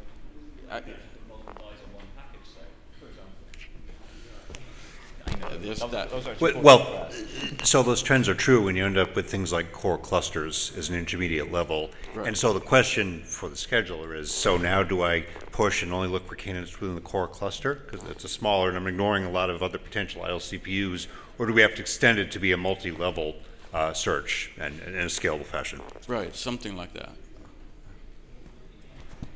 Okay. All right, thanks everybody. We can have more questions like offline afterwards.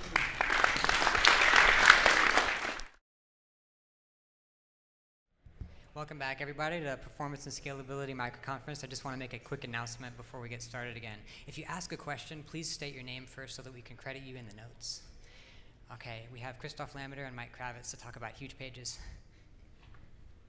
Still on, right? Can you hear me? Okay. Huge pages is, I always had this love-hate relationship with huge pages. On the one hand, we want performance. On the other hand, why do we have to go through all this crap to make it possible? And why doesn't this work and why doesn't that work? And so a lot of what we are doing is in that tension and making huge pages available for everybody in an easy way. And really wanting basically just a clean software that will just run without it, right? So we have transparent huge pages, we have various HTTP libraries and all sorts of extra stuff. And so we're going to talk a little bit about all these issues today. And Mike has done some work on this. And do you want to say anything introductory? Yeah. So if you're looking for anything new under the sun, you're not going to find it at this session. This is a little bit kind of the state of how things are, the problems that we face, some potential directions people are working in, but we're not really into solution space here. Well, we have a couple of ideas and stuff, of course, work in progress. Now we're going to talk a little bit about what is the state of huge pages. So the interesting thing here is that the huge pages gradually expand as time progresses. So one of the most exciting things that I see is the use of DAGs, where you can memory map non-volatile memory. And I looked at the code and was thinking, what does it do? How fast can I get? And I saw it uses 1 gig mappings and 2 meg mappings, if possible, automatically. So if you can use it, you can avoid all the issues with the 4K pages on Intel just by using DAGs, for example.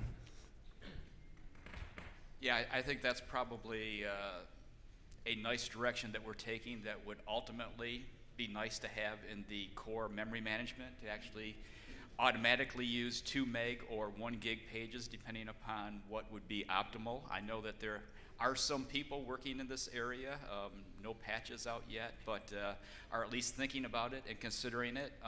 Your other 2 options, state of the art today, are the old, very old huge TLBFS, which is, if you want to use it, you've pretty much got to configure the thing.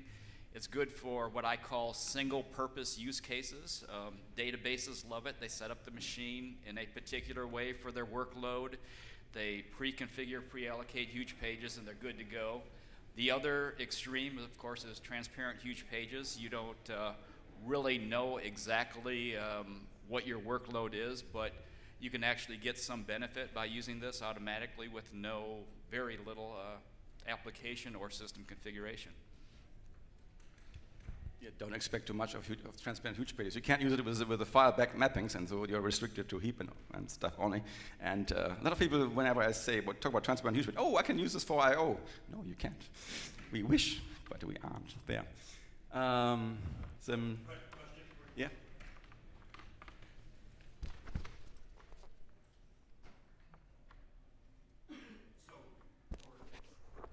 this on?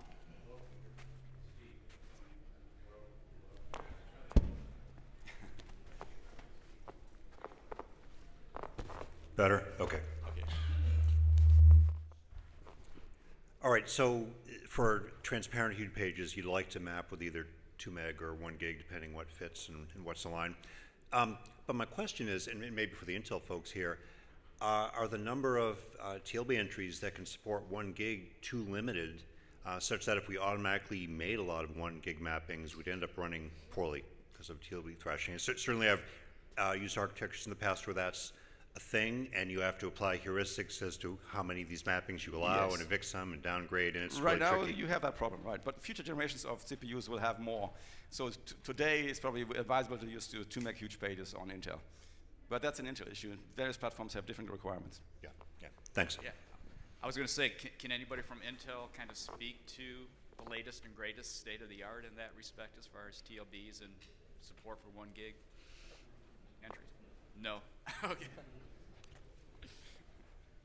Okay. You want to say something about 2-3FS? Yeah, and again, this is just kind of restating what is, kind of the current state of the art. So huge TLBFS, like I said before, it's usually pre-allocation at boot time or early sysinit time. Memory is only available for huge TLBFS. So if you want to use huge pages in this way, it's pretty much a reservation scheme. You're limiting the amount of memory available to other users in the system. To actually use it, applications must change. Open mmap calls to actually get access to this stuff. Not all file operations are even available, such as you can't write to a huge TLBFS file. You can only mmap it. The good thing about it is that you can use multiple huge page sizes. It's architecture independent. Obviously, Intel, the sizes are 2 meg and 1 gig. Other architectures like ARM and PowerPC, you've got many, many more huge page sizes you can choose from. And dynamic allocation is possible, but troublesome. I know people using it this way today, that you can actually dynamically allocate huge pages, but if you can't do it, you actually get a SIG bus to your application. You've got to catch and recover from that, so it's very cumbersome to try to do that, but people actually are doing that today. Okay, any questions on huge TLBFS? This is a classic thing that we've done for more than a decade now. It's very well established, excellent documentation. Okay, everything's clear, good. Then we have transparent huge pages. This is the attempt to avoid the manual configuration, make it automatic. However, we end up with m-advise calls, basically, that tell you which sections should be backed by huge pages and which shouldn't be.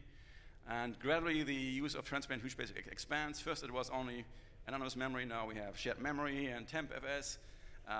You have no need for any changes to the application. That's a great advantage. But there's only a single huge page size supported. So the problems with huge page reservations are basically, I think, the same as with regular huge pages, because you must have them. And if the system memory is defragmented, then you can't automatically generate new huge pages. And the attempt to do so is extremely slow, because the system will scan through all of your processes and all your memory, try to find linear mappings, and tries to then evict or move pages around so that you can allocate it to a 2 meg segment. So as time progresses, that effort will be higher and higher. And so you end up with a similar config issue as with huge pages. You have to pre-configure, if possible, the number of huge pages you want and you need for your application.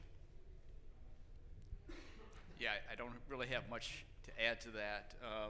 As it says up there, no application changes required, but really, to take advantage of this, you need to make sure alignment and other type things are correct for optimal usage. And as it says, you only have availability for a single huge page size now, which is typically PMD size, which is 2 meg on Intel.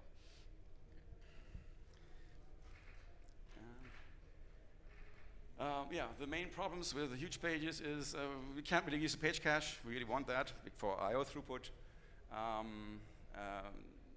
And if you want to reconfigure the system for a different size of huge pages, you actually may have to reboot the system. That's something it's an enormous pain right now for my guys and my company. We have a lot of dependencies on huge pages because we can't get the performance with 4K pages. And if you want to change the application, you have to reboot the system because there's no contiguous memory available. And so changing the applications takes about 15 minutes to get the system down and up again, and that is pretty unnerving, especially on a computational cluster. And the other thing is, why do we have to deal with this crap anyways? There are other platforms that have larger base page sizes, and on those we don't see the problems at all. We have some power systems in our lab, and the same application runs without any problems at all with 64K pages. Similarly, we have also ARM systems that have the same solution. They also have 64K base pages, and you don't have any issues there either. You don't need to go through all the huge page configurations here. And so my biggest gripe with this is, why doesn't Intel also offer us a reasonable page size so that we don't have to deal with this crap?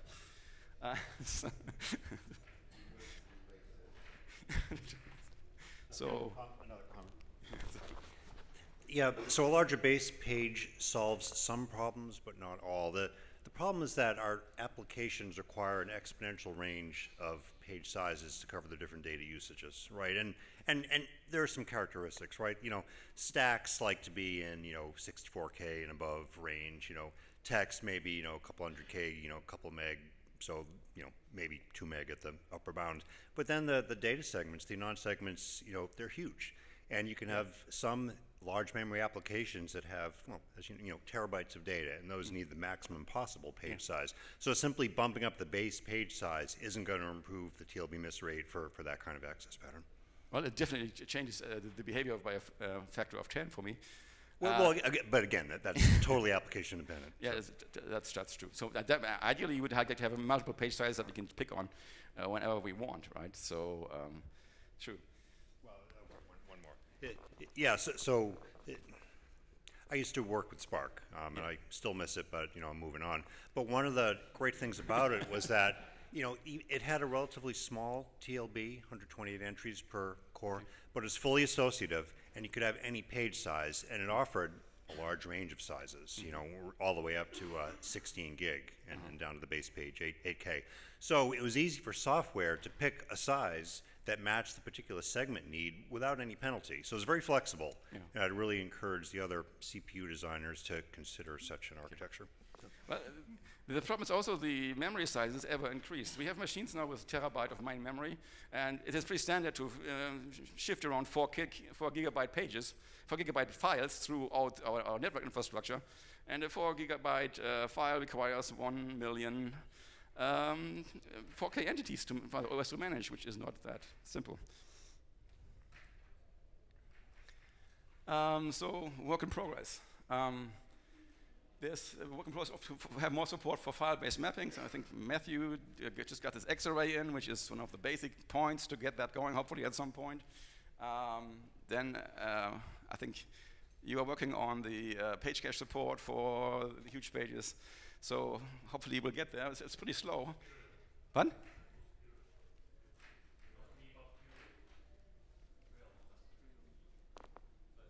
Yeah.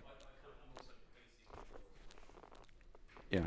So I'm not working on that. I think that will Kirill shoot them off. Okay. All right.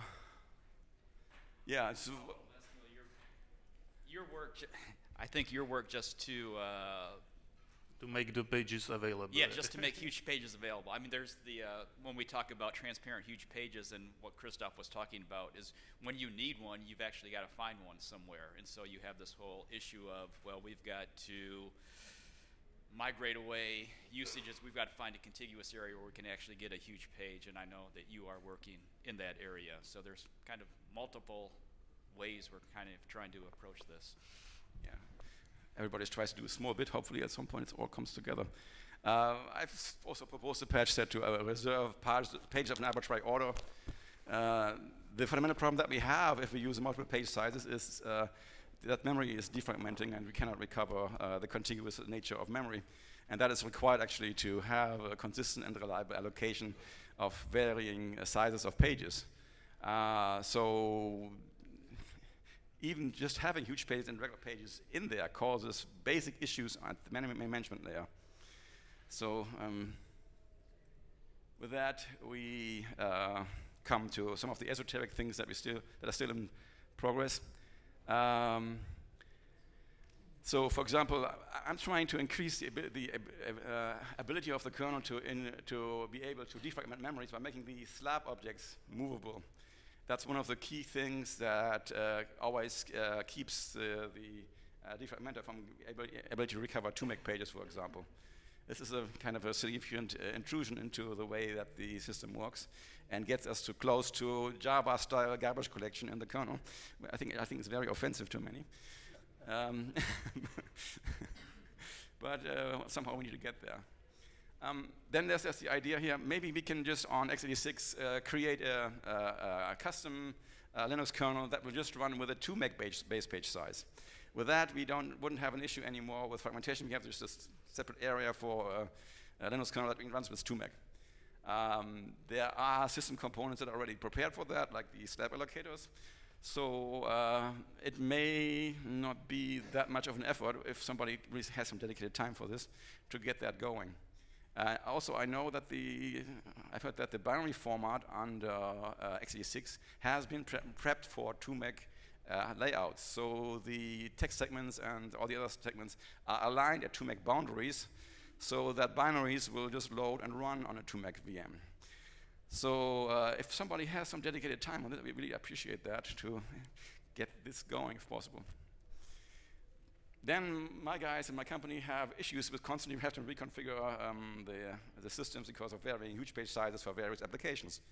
So there's some work in progress using Ansible and trying to come up with some configuration techniques to more or less automatize these things based on application profiles and stuff like that, so they can automatically reboot the system and reconfigure it for the applications you may want to run on this. This is an awkward workaround against the main problem here, but it seems to be the one that may be necessary in the short-term future. The other thing that I want to do is pressure Intel to increase the page size, right? I've tried to do that for 15 years now, not successful. But that may be a good thing. And then you have the approach here to increase the mobility of 4K pages.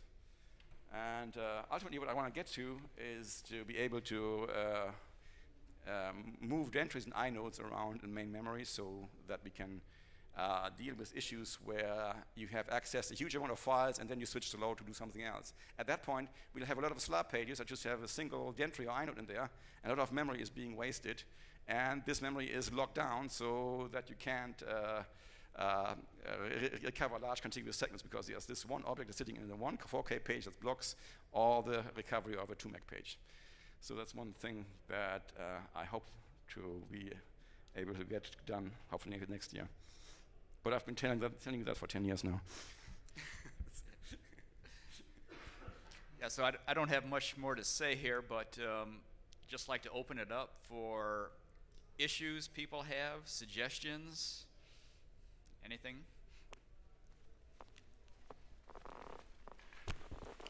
Yeah, actually, recently we were trying to use the TMPFS THP as the backend for QEMU virtual machine instead of HTLBFS. But we are experiencing a problem with the radix tree. Because when you insert the THP into radix tree, you have to insert it as a 4K, normal 4K page. But for here, already fixed? I'm fixing that. You are fixing that? Yeah. Okay. Yeah, but for the HTLBFS, you just insert the page as a huge page. That's a multi-out or huge page. So it's a problem we are experiencing. Yes. Okay. So the first step of this is in, which is the conversion to the X-ray API. The second step is to convert lookup to the point where page lookup, so that if it sees so right now we insert, when we insert a 2 megabyte page, we put in the 512 consecutive page pointers. The next step is to convert the lookup code so that when it sees a head page, it knows to it looks up, okay, relative to the 512 entries for that head page, where are we in that page? And so it will insert so it will return a pointer to the sub page. Okay. Right. And Kirill kind of prototyped this. I think he did it in a not very well thought out order, but if you look through his patches, this is there. So once we have that in, then we can switch to, instead of inserting 512 consecutive page pointers, we insert 512 pointers to the base page. Once that's done, we can then instead of inserting 512 entries, we can insert what is going to appear to be one huge entry. What it actually looks like in the radix tree data structure is having a single pointer at a higher level of the radix tree, and then 7 consecutive entries which say, don't look here, look at the base address instead. And then from the page cache point of view, we're done. What I am working on, and I'm going to be talking more about this probably at 4 p.m. in the kernel track. What we're going to do at that point is change the underlying representation of the page cache from being a radix tree to being a B tree. We are currently working on an RCU safe B tree. And then that will truly be one pointer rather than being this hack where we have 7 references over to the base page. And at that point, we should actually be able to put arbitrary sized pages into the page cache, not just power of 2, but actually arbitrary size. The page allocator is not going to be happy with the idea of putting arbitrary size pages in, but we could do something like that if there's demand for it. And so what I'm trying to get to is that the radix tree will no longer be the problem. And then maybe somebody else can do some of the work, because I'm kind of sick of it. But for the short term, does the multi-order radix tree can help? The multi-order radix tree is gone. It's gone? It's gone. I deleted it. As part of the X-array conversion, the multi-order radix tree is gone. Mm-hmm. Okay. But so the multi-order the multi-order X-array stuff will do just about everything that multi-order radix tree did, just slightly better. But it shouldn't be too much longer before we actually have the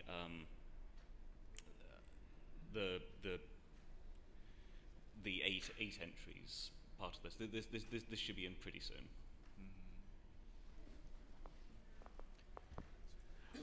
This is a follow-up to Stephen's questions on the future Intel CPU, the TLB entries. So for Cannon Lake, unfortunately, there's no change in the number of TLB entries for a large page, but there are some work in the futures for the follow-on CPUs, but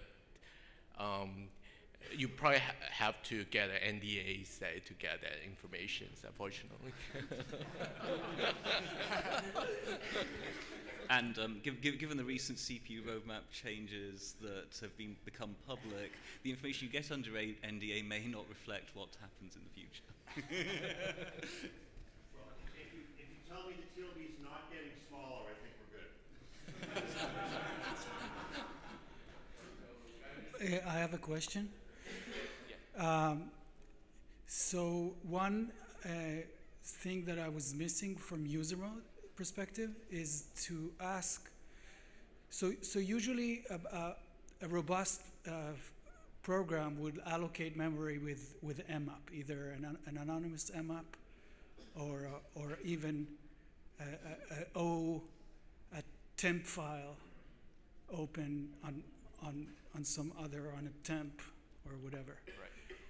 And so I'm missing the feature of asking the Linux kernel to allocate a 2 megabyte aligned address for me.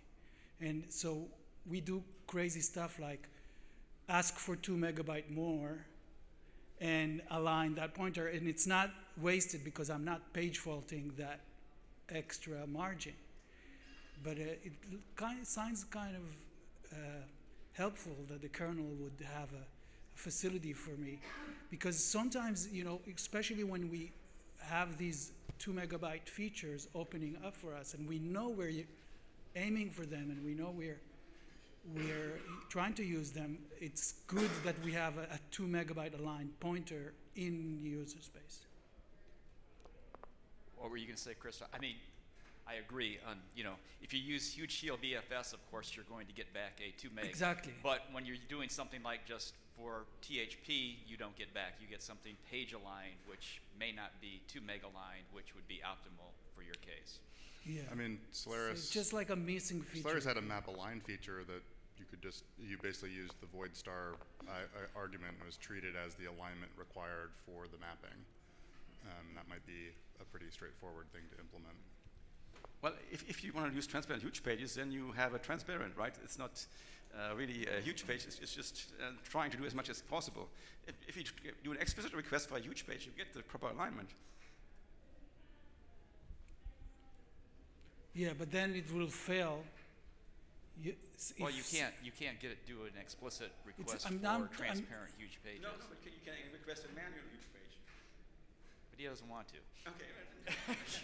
I don't want to force that system.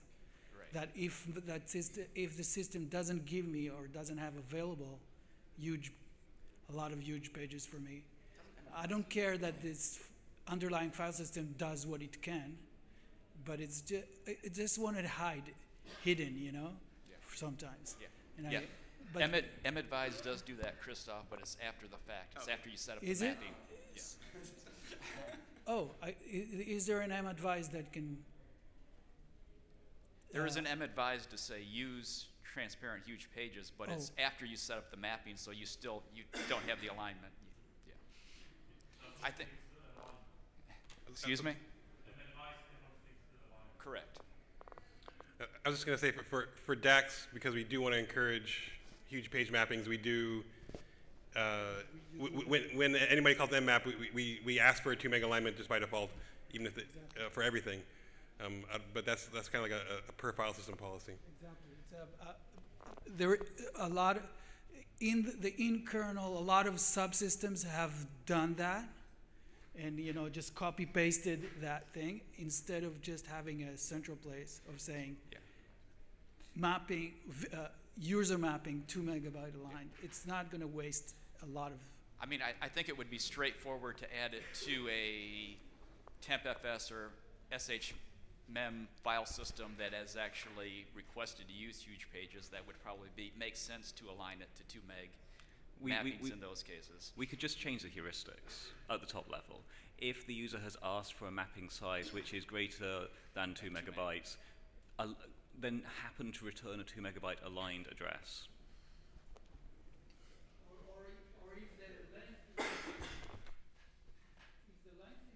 is oh gosh.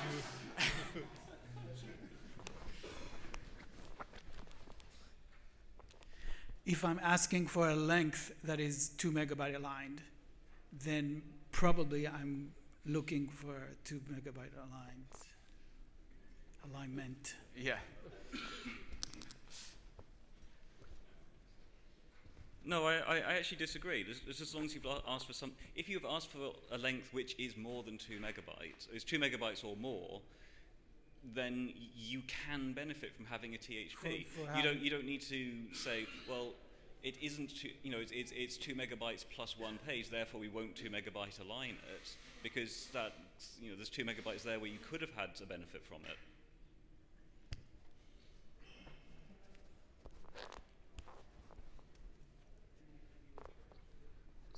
So I would like to share some of our experience. Like we found this is extremely helpful to put your application tags on the huge page, and we really haven't got a very easy way to do that.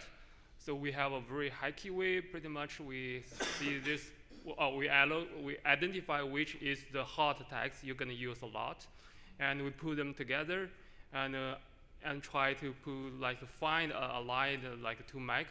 Meaning I move the front and the back to extend to maybe more than 2 meg, maybe 4 meg, just get that aligned, and we do mmap, then madvise huge, and that's pretty much zero all your instruction, and you need to somehow copy your instruction back, but that works to give us a multiple % savings. But we're looking for a better way to either with huge TLBFS or THP, but we haven't got a really easy one. The one closest we found is to put all your application binary in tempfs and use madvise and huge TLBFS, which is closer to that. But in our case, we cannot afford putting the whole binary in DRAM because that's cost money as well. So we're actively looking for solutions to get that to put your tags in the huge page, so we get less instruction TLB misses. Any comments? Well, if the page cache work is successful, then we can have that, right? But until that time, you have to suffer. Sorry. Maybe help us a bit to get this done. Yeah, that's my hope as well. Thank you. So back to application hints again. Really, it can be fairly simple. You look at the mmap segment size. If they're mapping something, above 2 meg and less than 3, 4 gigs, something like that, then you align it to 2 meg. If they're mapping something that's hundreds of gig, you align it to 1 gig, and then you let the later hints or attempts use huge pages pick the largest possible page. That, again, with other operating systems, we've done this and it's worked really well, and you don't have to modify the apps. The kernel does that for anonymous memory already. For that's a transparent huge page scheme that doesn't work for executables right now because they are page cache based. Yeah, right. Okay, I think we are almost out of time, right? Last question? Okay. Thanks for coming. Good to have heard from you.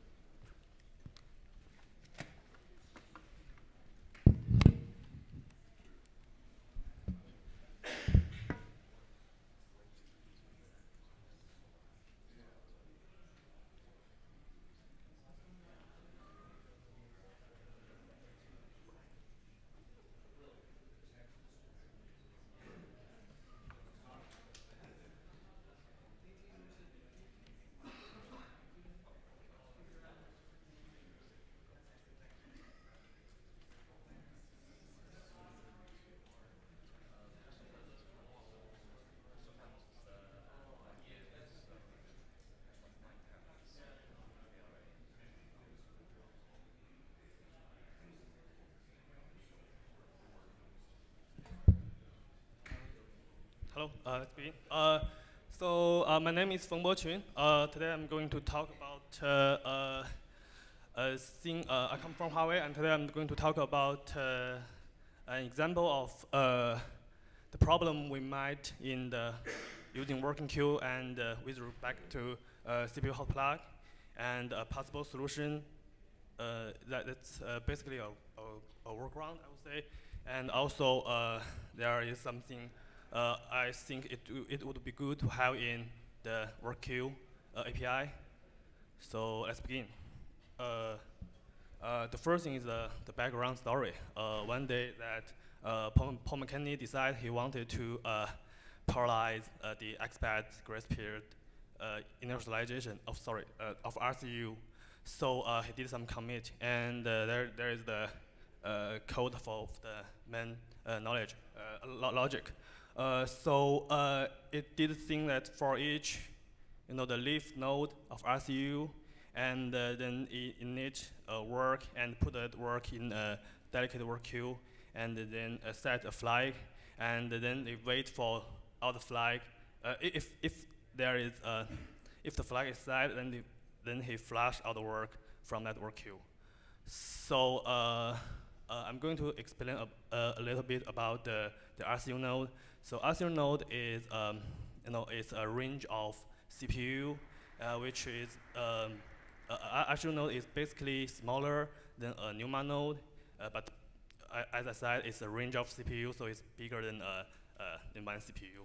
So why does Paul McKinney want to parallelize the grace period initialization?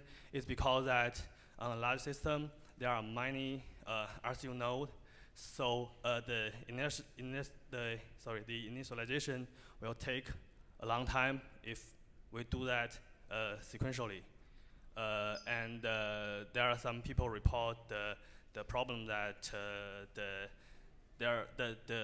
synchronized RCU for expedited take quite long, and the major problem is in the initial freeze. So that's the purpose of this work, and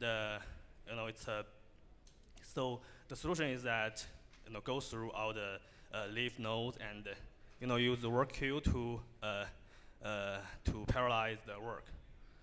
But and then we hit this problem, and so it's basically the last 2 lines is the most informative is that we have a workqueue lockup, and the logs that the PWQ state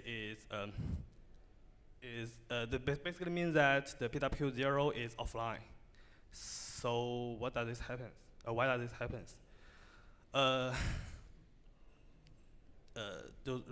So if you look carefully for the workqueue API, there is a thing that the caller must ensure that when it queue the work, it's like it must ensure that the CPU is not offline, or in the queue in the whole queue process that there is no hotplug on that CPU.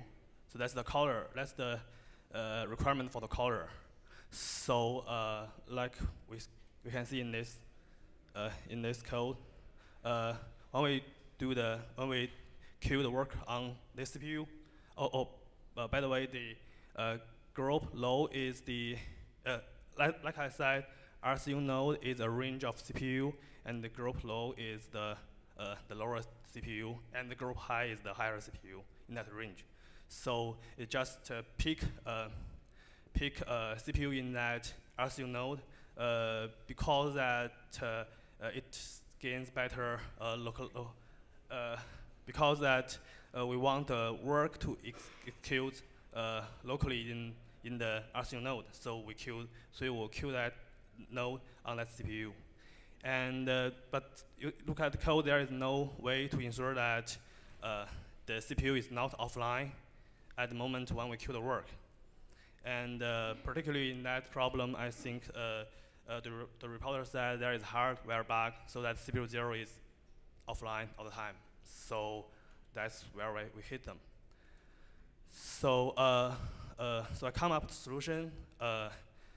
Basically, we need to if you know the reason why this problem happens, it would be easy to fix that. You just make sure that when we queue the work on, we make sure that the CPU is not offline.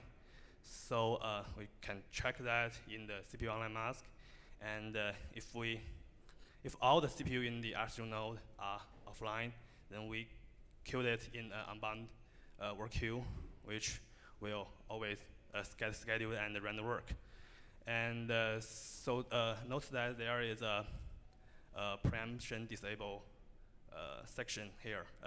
So in theory, we should use the CPU hotplug logs to prevent that, to get the accurate CPU online mask. But I think here we can. Only in theory.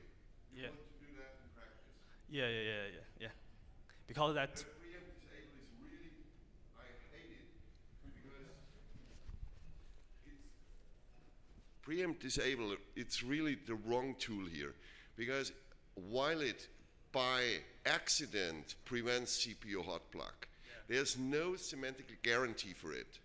And I really hate it when people make that assumption, because it's broken. And one day it won't be true anymore. Pardon? One day it will not be true. Yes. So one of the for the camera, I said one day it won't be true anymore. Yes. So we are working hard to get this stuff not done. Please don't try to rely on preempt disable for these kinds of things. We need better semantically defined solutions for that.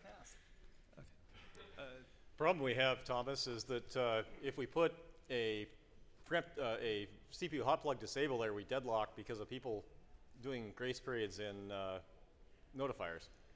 Yeah, I know. But still, we need to find a solution. Which this is the typical duct tape we removed all over the place, and don't add duct tape back. So I'll be talking to Sebastian this evening. We're having an informal BOF on implementation issues like this in RCU. Yeah, because I mean the thing, I know that I'm going, or poor Sebastian is going to deal with that patch in a minute, because it's going to break RT. Yeah, what I'm doing about that in the meantime is there's a check you can't see that's in the dot, dot, dot, the one inside the loop. Right. And that check looks for, this is expedited if I'm not too confused still. This is expedited. Yeah. Yeah, okay. And so what happens in RT, you disable expedited normally, except during boot when you can't.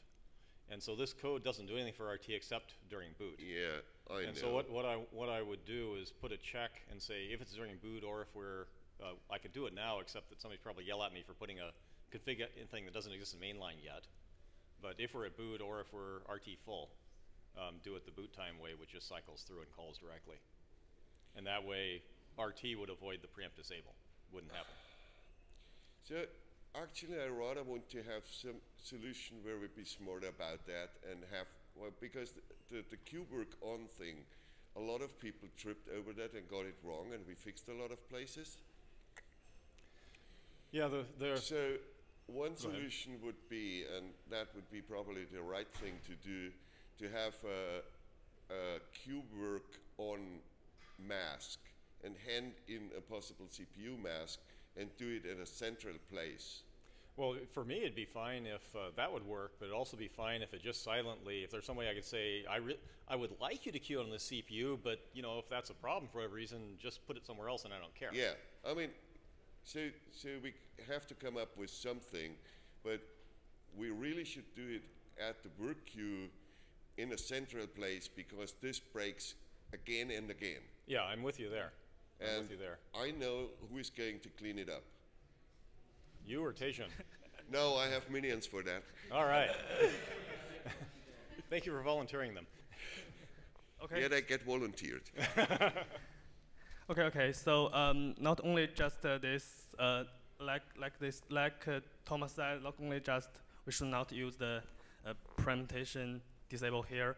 Also that, as Paul said, we actually don't care about what the CPU will execute that work, because we just need to pick any CPU in that CPU node, in that RCU node, will be fine to execute that work. So using this way also lose us the flexibility to use the scheduler to schedule that work in a better CPU. So that's what I think we can have a better solution. So basically, here we have the limitation for the workqueue API.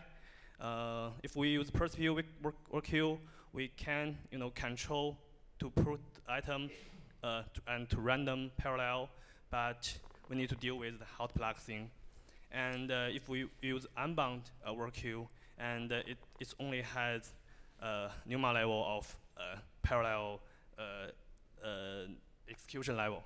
So ideally, we want the workqueue API to have the functionality to either run like n works, which n is greater than number of NUMA nodes in parallel, or we want the workqueue API to provide a way to run the work for each fine-grained group of CPUs.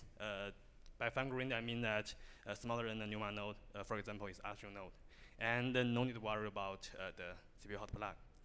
And I haven't done any coding yet, but by looking the workqueue code, I think there are at least 3 possible solutions. So one thing is we can allow to queue work on offline CPU in pursuit workqueue. So basically it means the workqueue has to have some mechanism to steal or grab work from another work. Sorry, it should be workqueue or something. So CPU PWQ should be able to steal a work from another PWQ if that PWQ is offline. So that's way we need to modify the workqueue code and to make that happen. And the pros is that we don't need to introduce another workqueue API. We can just use queuework-on. And the downside is that when we do the work item processing, we need to write code to care about that the steal and grab thing in that code. And also there is another thing I think I'm concerned about is that the work item steal and grab may conflict with the load balance in scheduler, because you know, the work queue and the scheduler may have different vision, different views of you know, which CPU is busy and which CPU should run more work. So we need to figure that out. And another solution is that I look into the NUMA PW code, and it's actually, you know, with some modification, we can make it works like per RCU node PWQ, something like that. So it basically needs to modify the allocation part, and also, you know, have the own CPU to node mapping, because this one is important because currently we use the CPU to node mapping for NUMA node. So if we want to have fine-grained node, we need to modify that, and this should be specific to every work queue, if that the work queue use that feature. So also we need to have different way to calculate the CPU mask, and also the fourth one, I think that the NUMA PWQ already handles some CPU plug greatly, so maybe we can use that code, but maybe we need to modify that to make sure, because to make sure that we can handle the CPU hot plug case. And another solution is so that in a higher layer, so which is you know, no need to modify work queue, but provide another layer based on work queue to show this. So yeah, that's basically what I want to share with you. So any suggestion or question?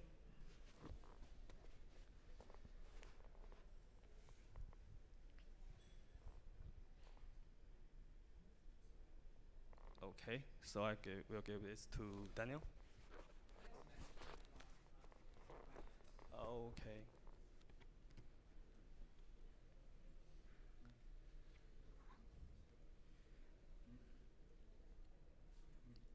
Okay.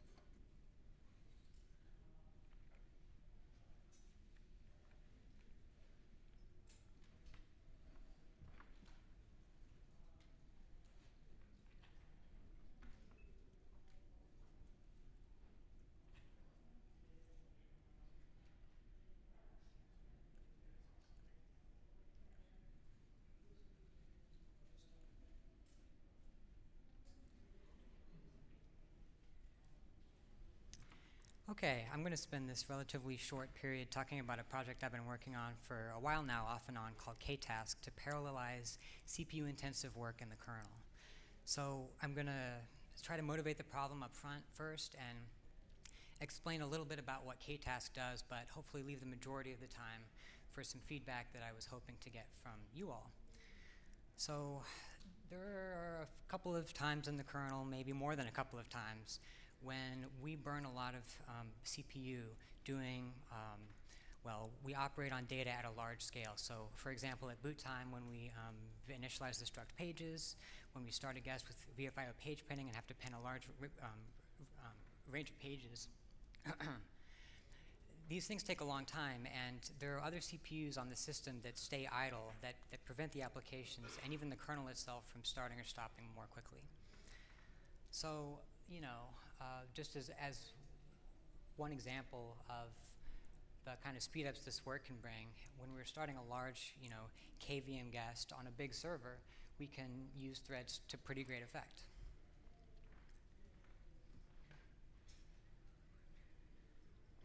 So the idea is that since there are so many different places in the kernel that have this problem, and there are so many kind of nasty things you have to worry about when you start many threads, we want to encapsulate all the nastiness inside of a new API that can handle this for you. So the basic idea with ktask is that you pass in the size of the task, some start of the range, a thread function that does a part of the task, and a few other parameters that I'll talk about later. And ktask will split up the work for you. It will load balance between the threads so that the start and stop times don't vary too much and one thread isn't holding up the other ones. Ktask can respect other load on the system. So if it's very busy, then multi-threading and optimizing one kernel code path won't hurt those tasks. I do this by running the helper threads at the lowest priority on the system. And there are other, and there's some other specific details to make that work well that I can go into if you want.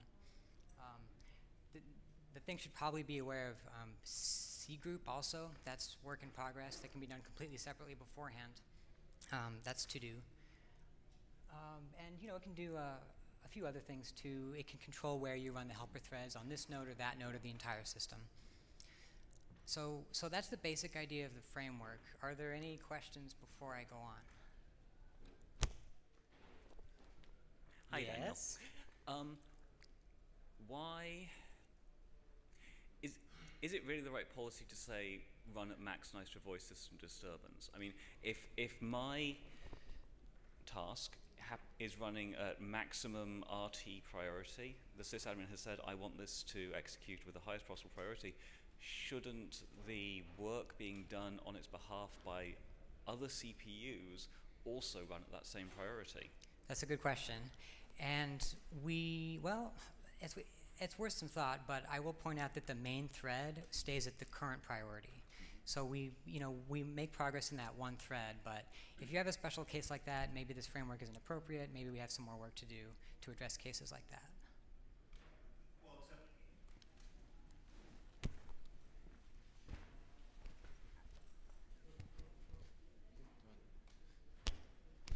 I mean, your answer is essentially correct. There's one task that has the right to run at high RT priority. That's the setup here. And you answered that. That one part, that one helper, that one main thread runs at that RT priority. That's the only right you have. All the helpers run at the max nice. You don't have permission to do otherwise unless the system or the user gives it to you in some way. But if I have a task that is running at RT priority and I spawn threads from that task, those I understand, but the also other CPUs might also be running RT things. You don't have a right to monopolize the whole system because your one task is RT. There might be other high priority. Yes, I do. I do. I mean, that's kind of the priority. That's kind of the point of the RT scheduling class. If you could globally look at the system and know there are no other, things of that priority out there, then yeah, have a ball, take the whole system. That's a step beyond what Daniel's trying to do right now. Yeah, but what I'm saying is that if I were to divide up the work that needs to be done, assuming that even was a way to do it, but assuming that I can divide up the work into 8 chunks and spawn 7 extra threads, and each one of those makes a syscall to do 1/8 of the work, then I can do all that, and all of those will run at RT priority. In an ideal world, yes, there is overhead to the parallelization. So you get 50, 75%. So in fact, you're using more resources than you would otherwise. So it's not a perfect parallelization in general. Right, but what I'm saying is that this chooses to use less CPU, and that task and that choice is being made for me by Daniel. That's a good point. I mean, there's no reason we can't, add a way to change this behavior.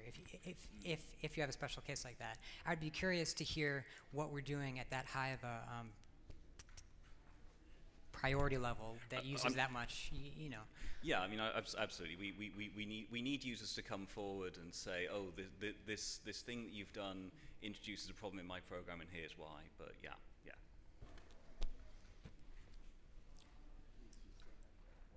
Did you run into issues where one of those K-worker tasks has gotten a piece of the work to do and then can't run anywhere because it's too low priority and there's no work to do, and so your main thread is actually stopped by the fact that this one piece has been basically reserved, but is not actually getting executed? Yeah, we address starvation. So all of the threads run by taking the next chunk of work to do, and then when the main thread is done, it waits for all the other helpers to finish. And while it does that, it wills its own priority to the next helper, one at a time. And so we have at most one thread always running at the original priority of the caller to avoid that kind of a thing.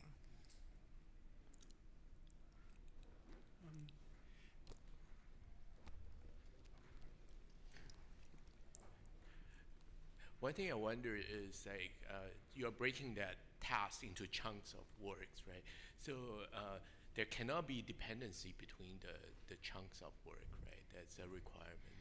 Not as it's written now, no.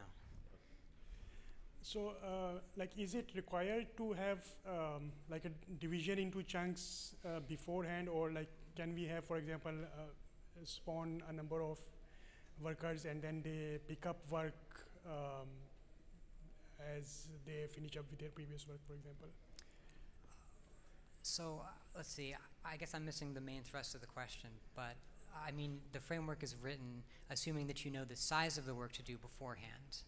Right, but I mean, you might know, let's say you have a certain number of things that you have to process, right? But they might not be processed in equal times. So it might be that some part Could you use a microphone? Sorry, I'm having a little bit of trouble. Sorry. So, I mean, you might have a certain number of things that you want to process, so you know the number of things, for example, but you might not necessarily know how much time each of them would take to process. So maybe some part will take more to process, some other part will take less time to process. So instead of pre-dividing based on a number of items, it might be better to actually pick up work as you finish off with your previous work, in terms of dividing it more equally. I suppose I address that partially by dividing the work into more chunks than there are threads. And so if there's varying time in each chunk, it can smooth it out a little bit like that, yeah.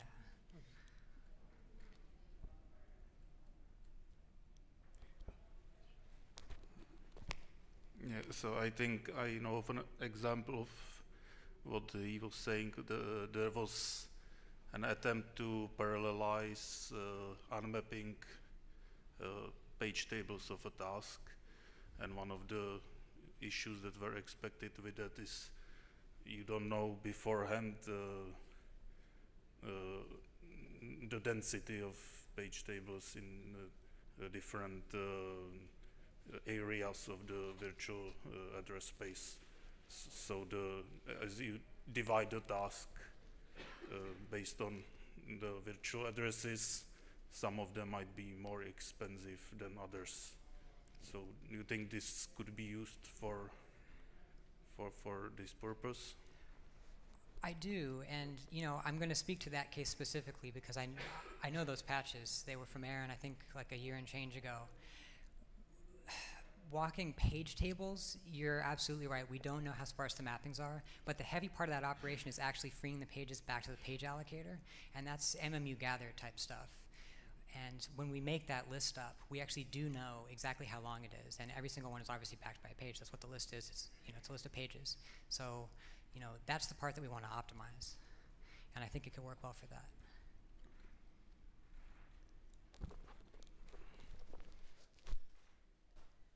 So you showed some improvement numbers in the first slide, but they're the pure parallelizing the task, right? What is the overall improvement in any real workload? While you parallelize some parts, some background tasks are being parallelized. Is there any tangible effect on a overall real workload?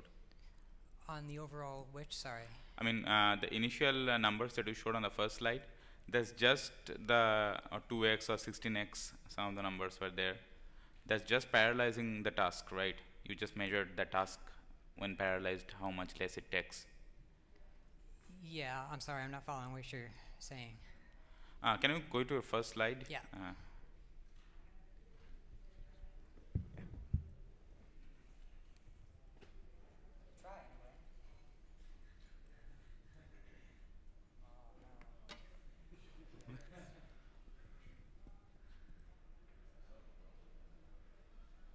Yeah, so the speed up. So that's just the speed up parallelizing the task, right, using that k tasks. But what is in a real scenario, certain tasks are being parallelized in the background, like you're running database or some other workload. So what is the overall effect on any kind of workload? If there's a competing workload, you're saying? I mean, if this parallelizing thing is freeing up some resources or something, so you are doing it faster. But how does that eventually affect this? No workload will be speed up by that, right? Essentially, no real workload. Right. You're just measuring a small parallelizing thing. Yeah, I mean, if there are other things happening on the system, then obviously this won't be nearly as fast. But that's what we want. I mean, we want to avoid disturbing other tasks just for the sake of an optimization. So this is a real-world data on a system where you start like a QEMU, and that system is free otherwise. Or you asking something else? Yeah, I understand that, but so there are probably other things that are depending on this thing, right? And so speeding this up, you're hoping that overall things will improve. But I'm saying, like, what is the overall improvement in any operational workload? Suppose database is running and some tasks are being sped up using k tasks. Is there any visible difference in like throughput overall? Stuff like that. Well, no. I mean, this is about starting up a VM. I mean, so K-task is largely aimed at tasks. So so if you are using the startup example, so like what is the overall startup time reduction? Let's say. Well, that's what I'm showing here. That's the total startup time? You've got this, yeah, right. Okay. So with one thread, it takes over a minute to start up, and then, you can see the times fall. Okay. Yeah. Right. So we're starting up a VM faster. Right, but so the idea here is you have the one VM you're starting up, and that one VM starts up faster. Now, if you had 200 VMs you're having to start up, what's going to be the penalty you're going to take for it going and overflowing the number of CPUs you have on the system due to all the parallelization that was added? Right. So one of the things that K-task does is it prevents this overly optimistic sort of flooding the system with threads. We really don't want to do that. So in addition to running them at lower priority, we also have caps on the number of threads that run per node as well as on the entire system. Okay.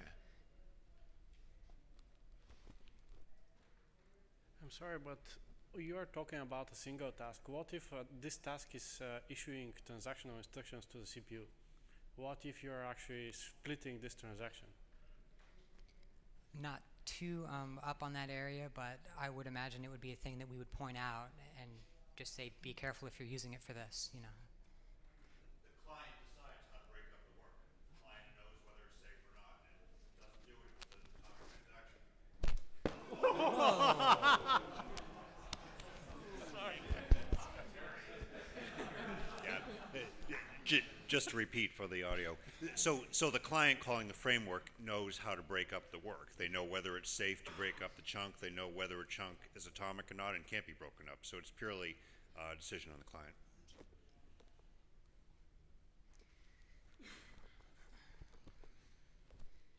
Daniel. Sorry. How are we on time, Pasha? I have a question, Daniel. Yeah.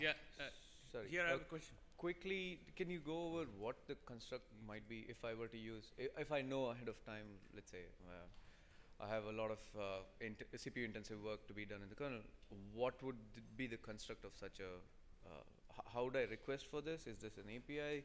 Would I specify the number of threads? And what are the criteria I should consider in an ideal situation for such a usage? Right. So you know, it's a new API. You pass in a few parameters that explain, you know, the size of the task, where it starts, the thread function, and critically, there are a couple other parameters that I was hoping to talk about, although I'm all out of time. The minimum chunk size is very important. It describes the minimum amount of work that makes sense for one thread to do. So if you're operating on a large range of memory, say 128 megabytes would be your chunk size rather than something like 1 megabyte, so that you wouldn't start umpteen threads to operate on these tiny ranges. Thanks. Yeah. Daniel, so is it NUMA-aware? I mean, you can have tasks which sort of are NUMA sensitive, so can the API take, you know, which NUMA node those tasks should run on? Yeah, there are two APIs, and one will allow you to do that. You can say which parts of the task run on which nodes. Was this is this specific to one type of cluster? For example, ARM has different speed CPUs, and it's not aware of the hardware layout specifically now. No. Okay, so basically, the programmer, the kernel developer, has to be aware of what you're running, and would it be useful? What I'm saying is, would it be useful to give that option as well? Maybe provide CPU masks for these parallelized threads to run on. Yeah, that is one possible extension. Sure, if you wanted to be more specific about where things ran than just which node, you know, sure.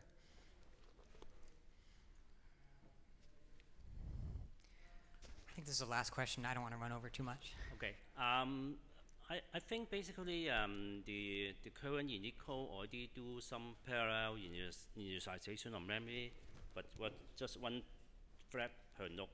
So are you going to change the way it works? Instead of doing that, you spawn the K task to do all the initialization? Sorry, I missed the beginning, but you're talking about struct pages, right?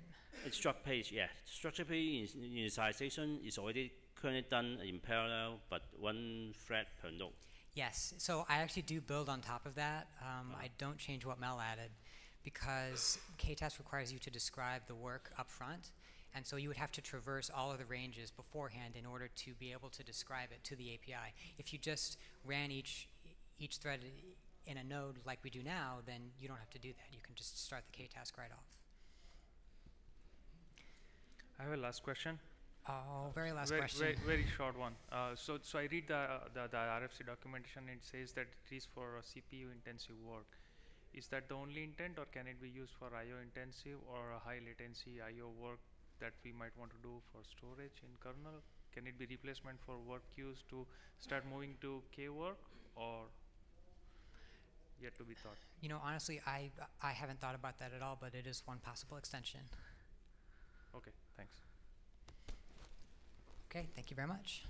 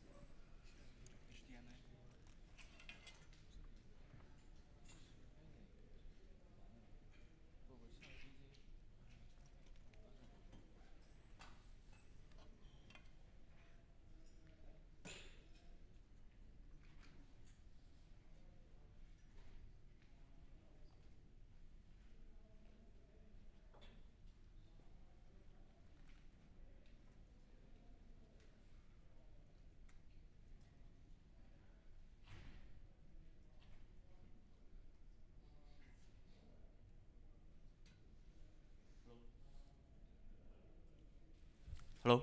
Yeah, hello, folks. I'm Yang Shi from Alibaba. I'm going to talk about something about MFSAM. Yeah, firstly, I'm going to speak what the problems about MFSAM. I think everybody knows about what MFSAM is doing, is protecting the address space of the process. But the abuse of and the misuse of the MFSAM may lead to some process stalled for the very long time. The process may get stuck, and we see the hung and something else. And it may cause the I/O priority inversion because the page fault may do the I/O when holding the MFSAM, and some the log contention between the multi-thread process, multi-thread tasks.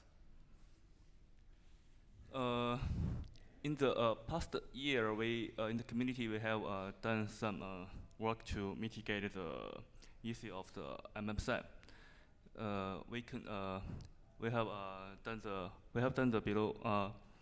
done something and something are going on. First is we can use for some scenario we can use try log to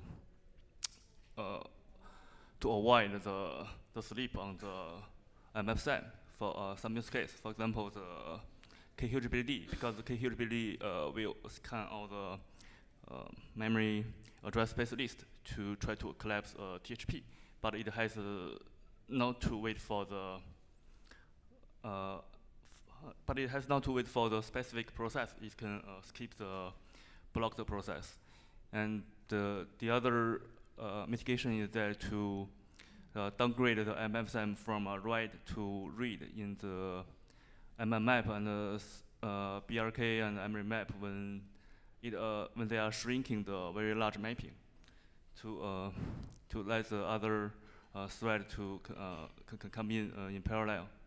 And we have something else ongoing. The first one is a speculative page fault from Lauren, but it's, the patch are still reviewing, and it tries to avoid holding the MFSAM in the page fault path. And the other one is drop the MFSAM when doing I/O in the page fault path from Joseph. This patch is aimed to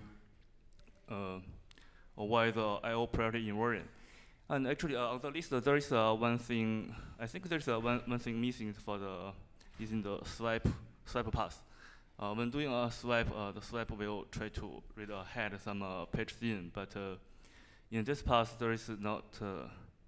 We have not do anything in this path to avoid the MFSAM to avoid holding MFSAM long time.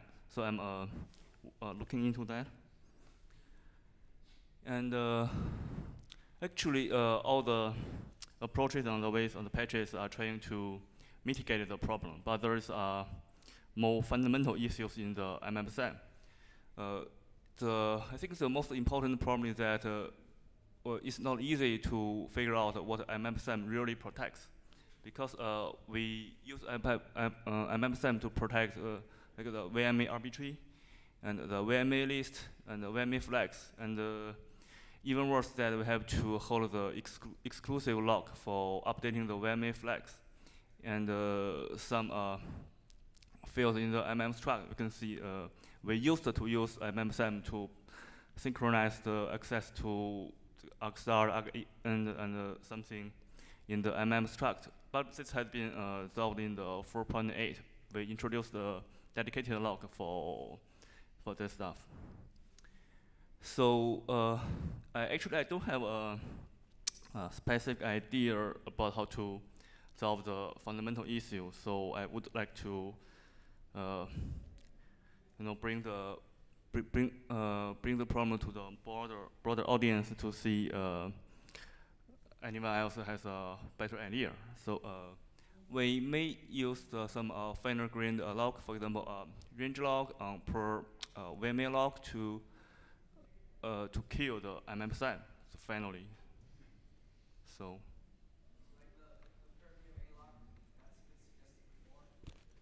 Sorry, I cannot hear you. Can you use the mic, please? The per VMA lock thing has been suggested before in the past, but most people agree that it would just transition the MFSAM into that. The contention wouldn't vary that much. particularly when you're mainly doing operations on the same VMA. So you'd be replacing one point of contention for another. For what? For the per VMA lock thing, you'd be replacing one point of contention with another. No, I didn't try that. Basically, he agrees with your middle bullet. No, I'm actually talking about the per VMA lock.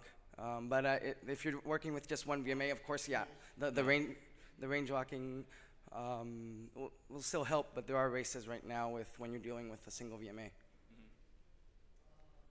Okay.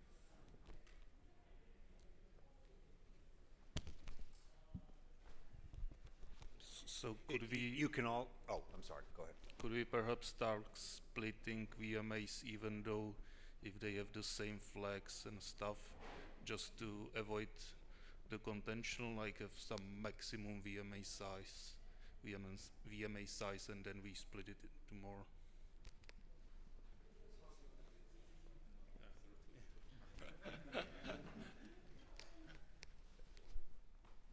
That would actually help, because a lot of times when you have a program that has a gigantic VMA where most accesses happen, you don't know that the different threads will just be accessing stuff randomly all over.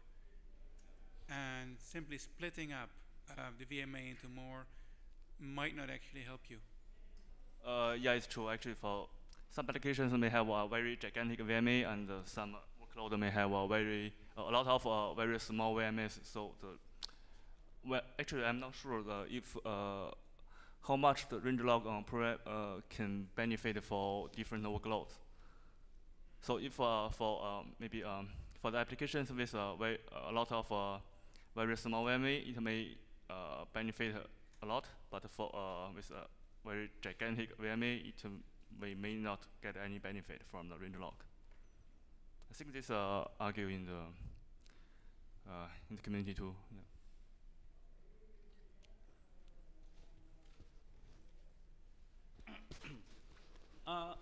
I would just like to add that downgrading a white log to a read log may not have, depend on the workload, may not actually have performance benefits. The reason is because we do white log optimistic spinning, but when it becomes a read log, all the spinning writer will have to sleep. Yeah, actually, I saw that regression report. Yeah, when you downwrite the read log from read log, it may break something for if you enable the WSM spinning on owner. Yeah, it's true. Yeah, but it still can get benefit for some use case if there are a lot of writers waiting on the. But not a lot of readers waiting on the MSM. No, there's no writer inside the readers. Yeah, it will depend on exactly depends, how much writer and reader you have. Yes.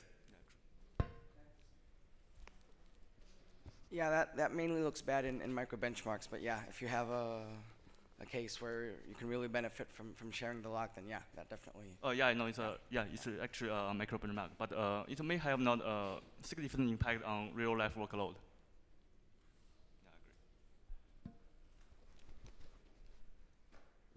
Thanks. One of the things we're looking at, if you were here earlier, we were talking about adding an RCU safe B tree. We're actually looking at replacing this RB tree with that RCU safe B tree once it exists. So we may be able to get the contention on that RWSEM down a bit by just not even taking the semaphore for read. We'll see if this works out. I don't know. People have been trying a lot of different things over the years, and maybe this one will work and maybe not. Who knows? But we're going to try.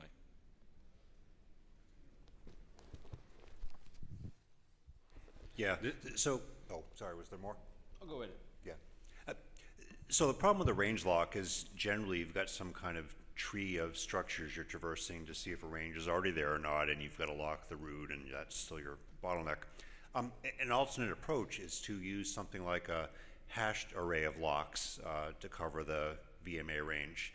That wraps around. So, you know, and you need a lot of buckets, depending on, you have the number of buckets roughly scale with the size of the VMA, but if you want to touch a certain range, you hash the appropriate range, you take that lock, you release it, And that's very parallelizable. The one disadvantage of that approach is that if you have to do something on a fairly large range, you might have to lock a series of buckets. So that's the downside. But in practice, I've seen that work well. Yeah, I agree. Actually, there's always a trade-off between the, Yeah, range lock. So we actually have a range lock already. It's based on our B tree. And performance-wise, like when you compare it to the worst-case scenario with what we have with read-write semaphores, it actually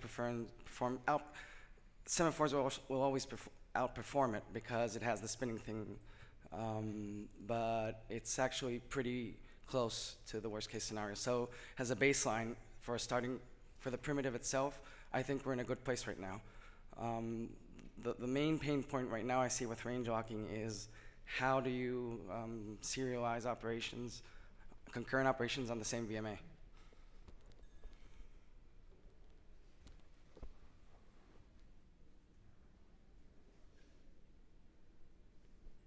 So using the RCU for protecting the arbitrary, like Matthew is mentioning, that could be an idea, but at once we've done that, there is also the VMA list, there is also the unknown VMA that's pointing to the VMA that's making some issues there.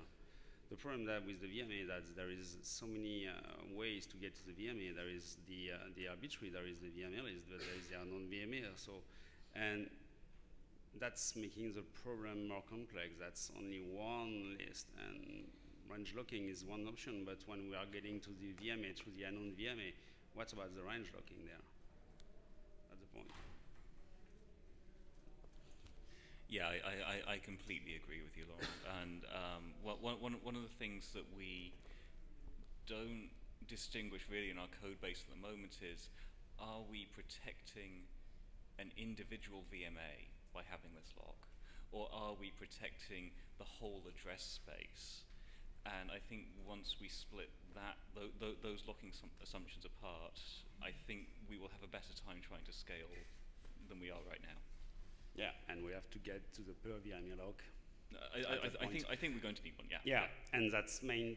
Also, that going to the point that should we have to merge VMA, split VMA, all the stuff we are doing through the VMA, just to have this VMA list the smallest is possible. That's also leading to some log contention, because if we have multiple VMA and per VMA log, we are easier to get this. But also, when we will try to unmap a large range of area that's covering multiple VMA, we will have to find a way to be sure that we are not engaging to some situation, because some of those threads will try to get some locking that's on this area also, and we'll get some trouble there. Yeah, I mean, what I'm really hoping to get to is having a spin lock that's protecting the entire processor's address space, and then having a semaphore for each VMA. But I don't know if we'll get there. Yeah, but there's still the deadlock situation when addressing multiple VMA at one time.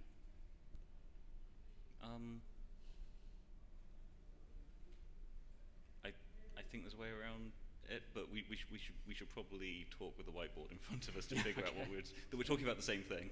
Yeah.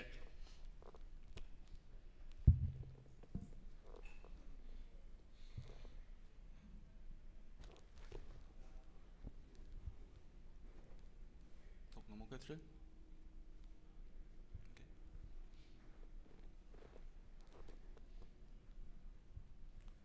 Okay. Thank you, everybody. Thank you.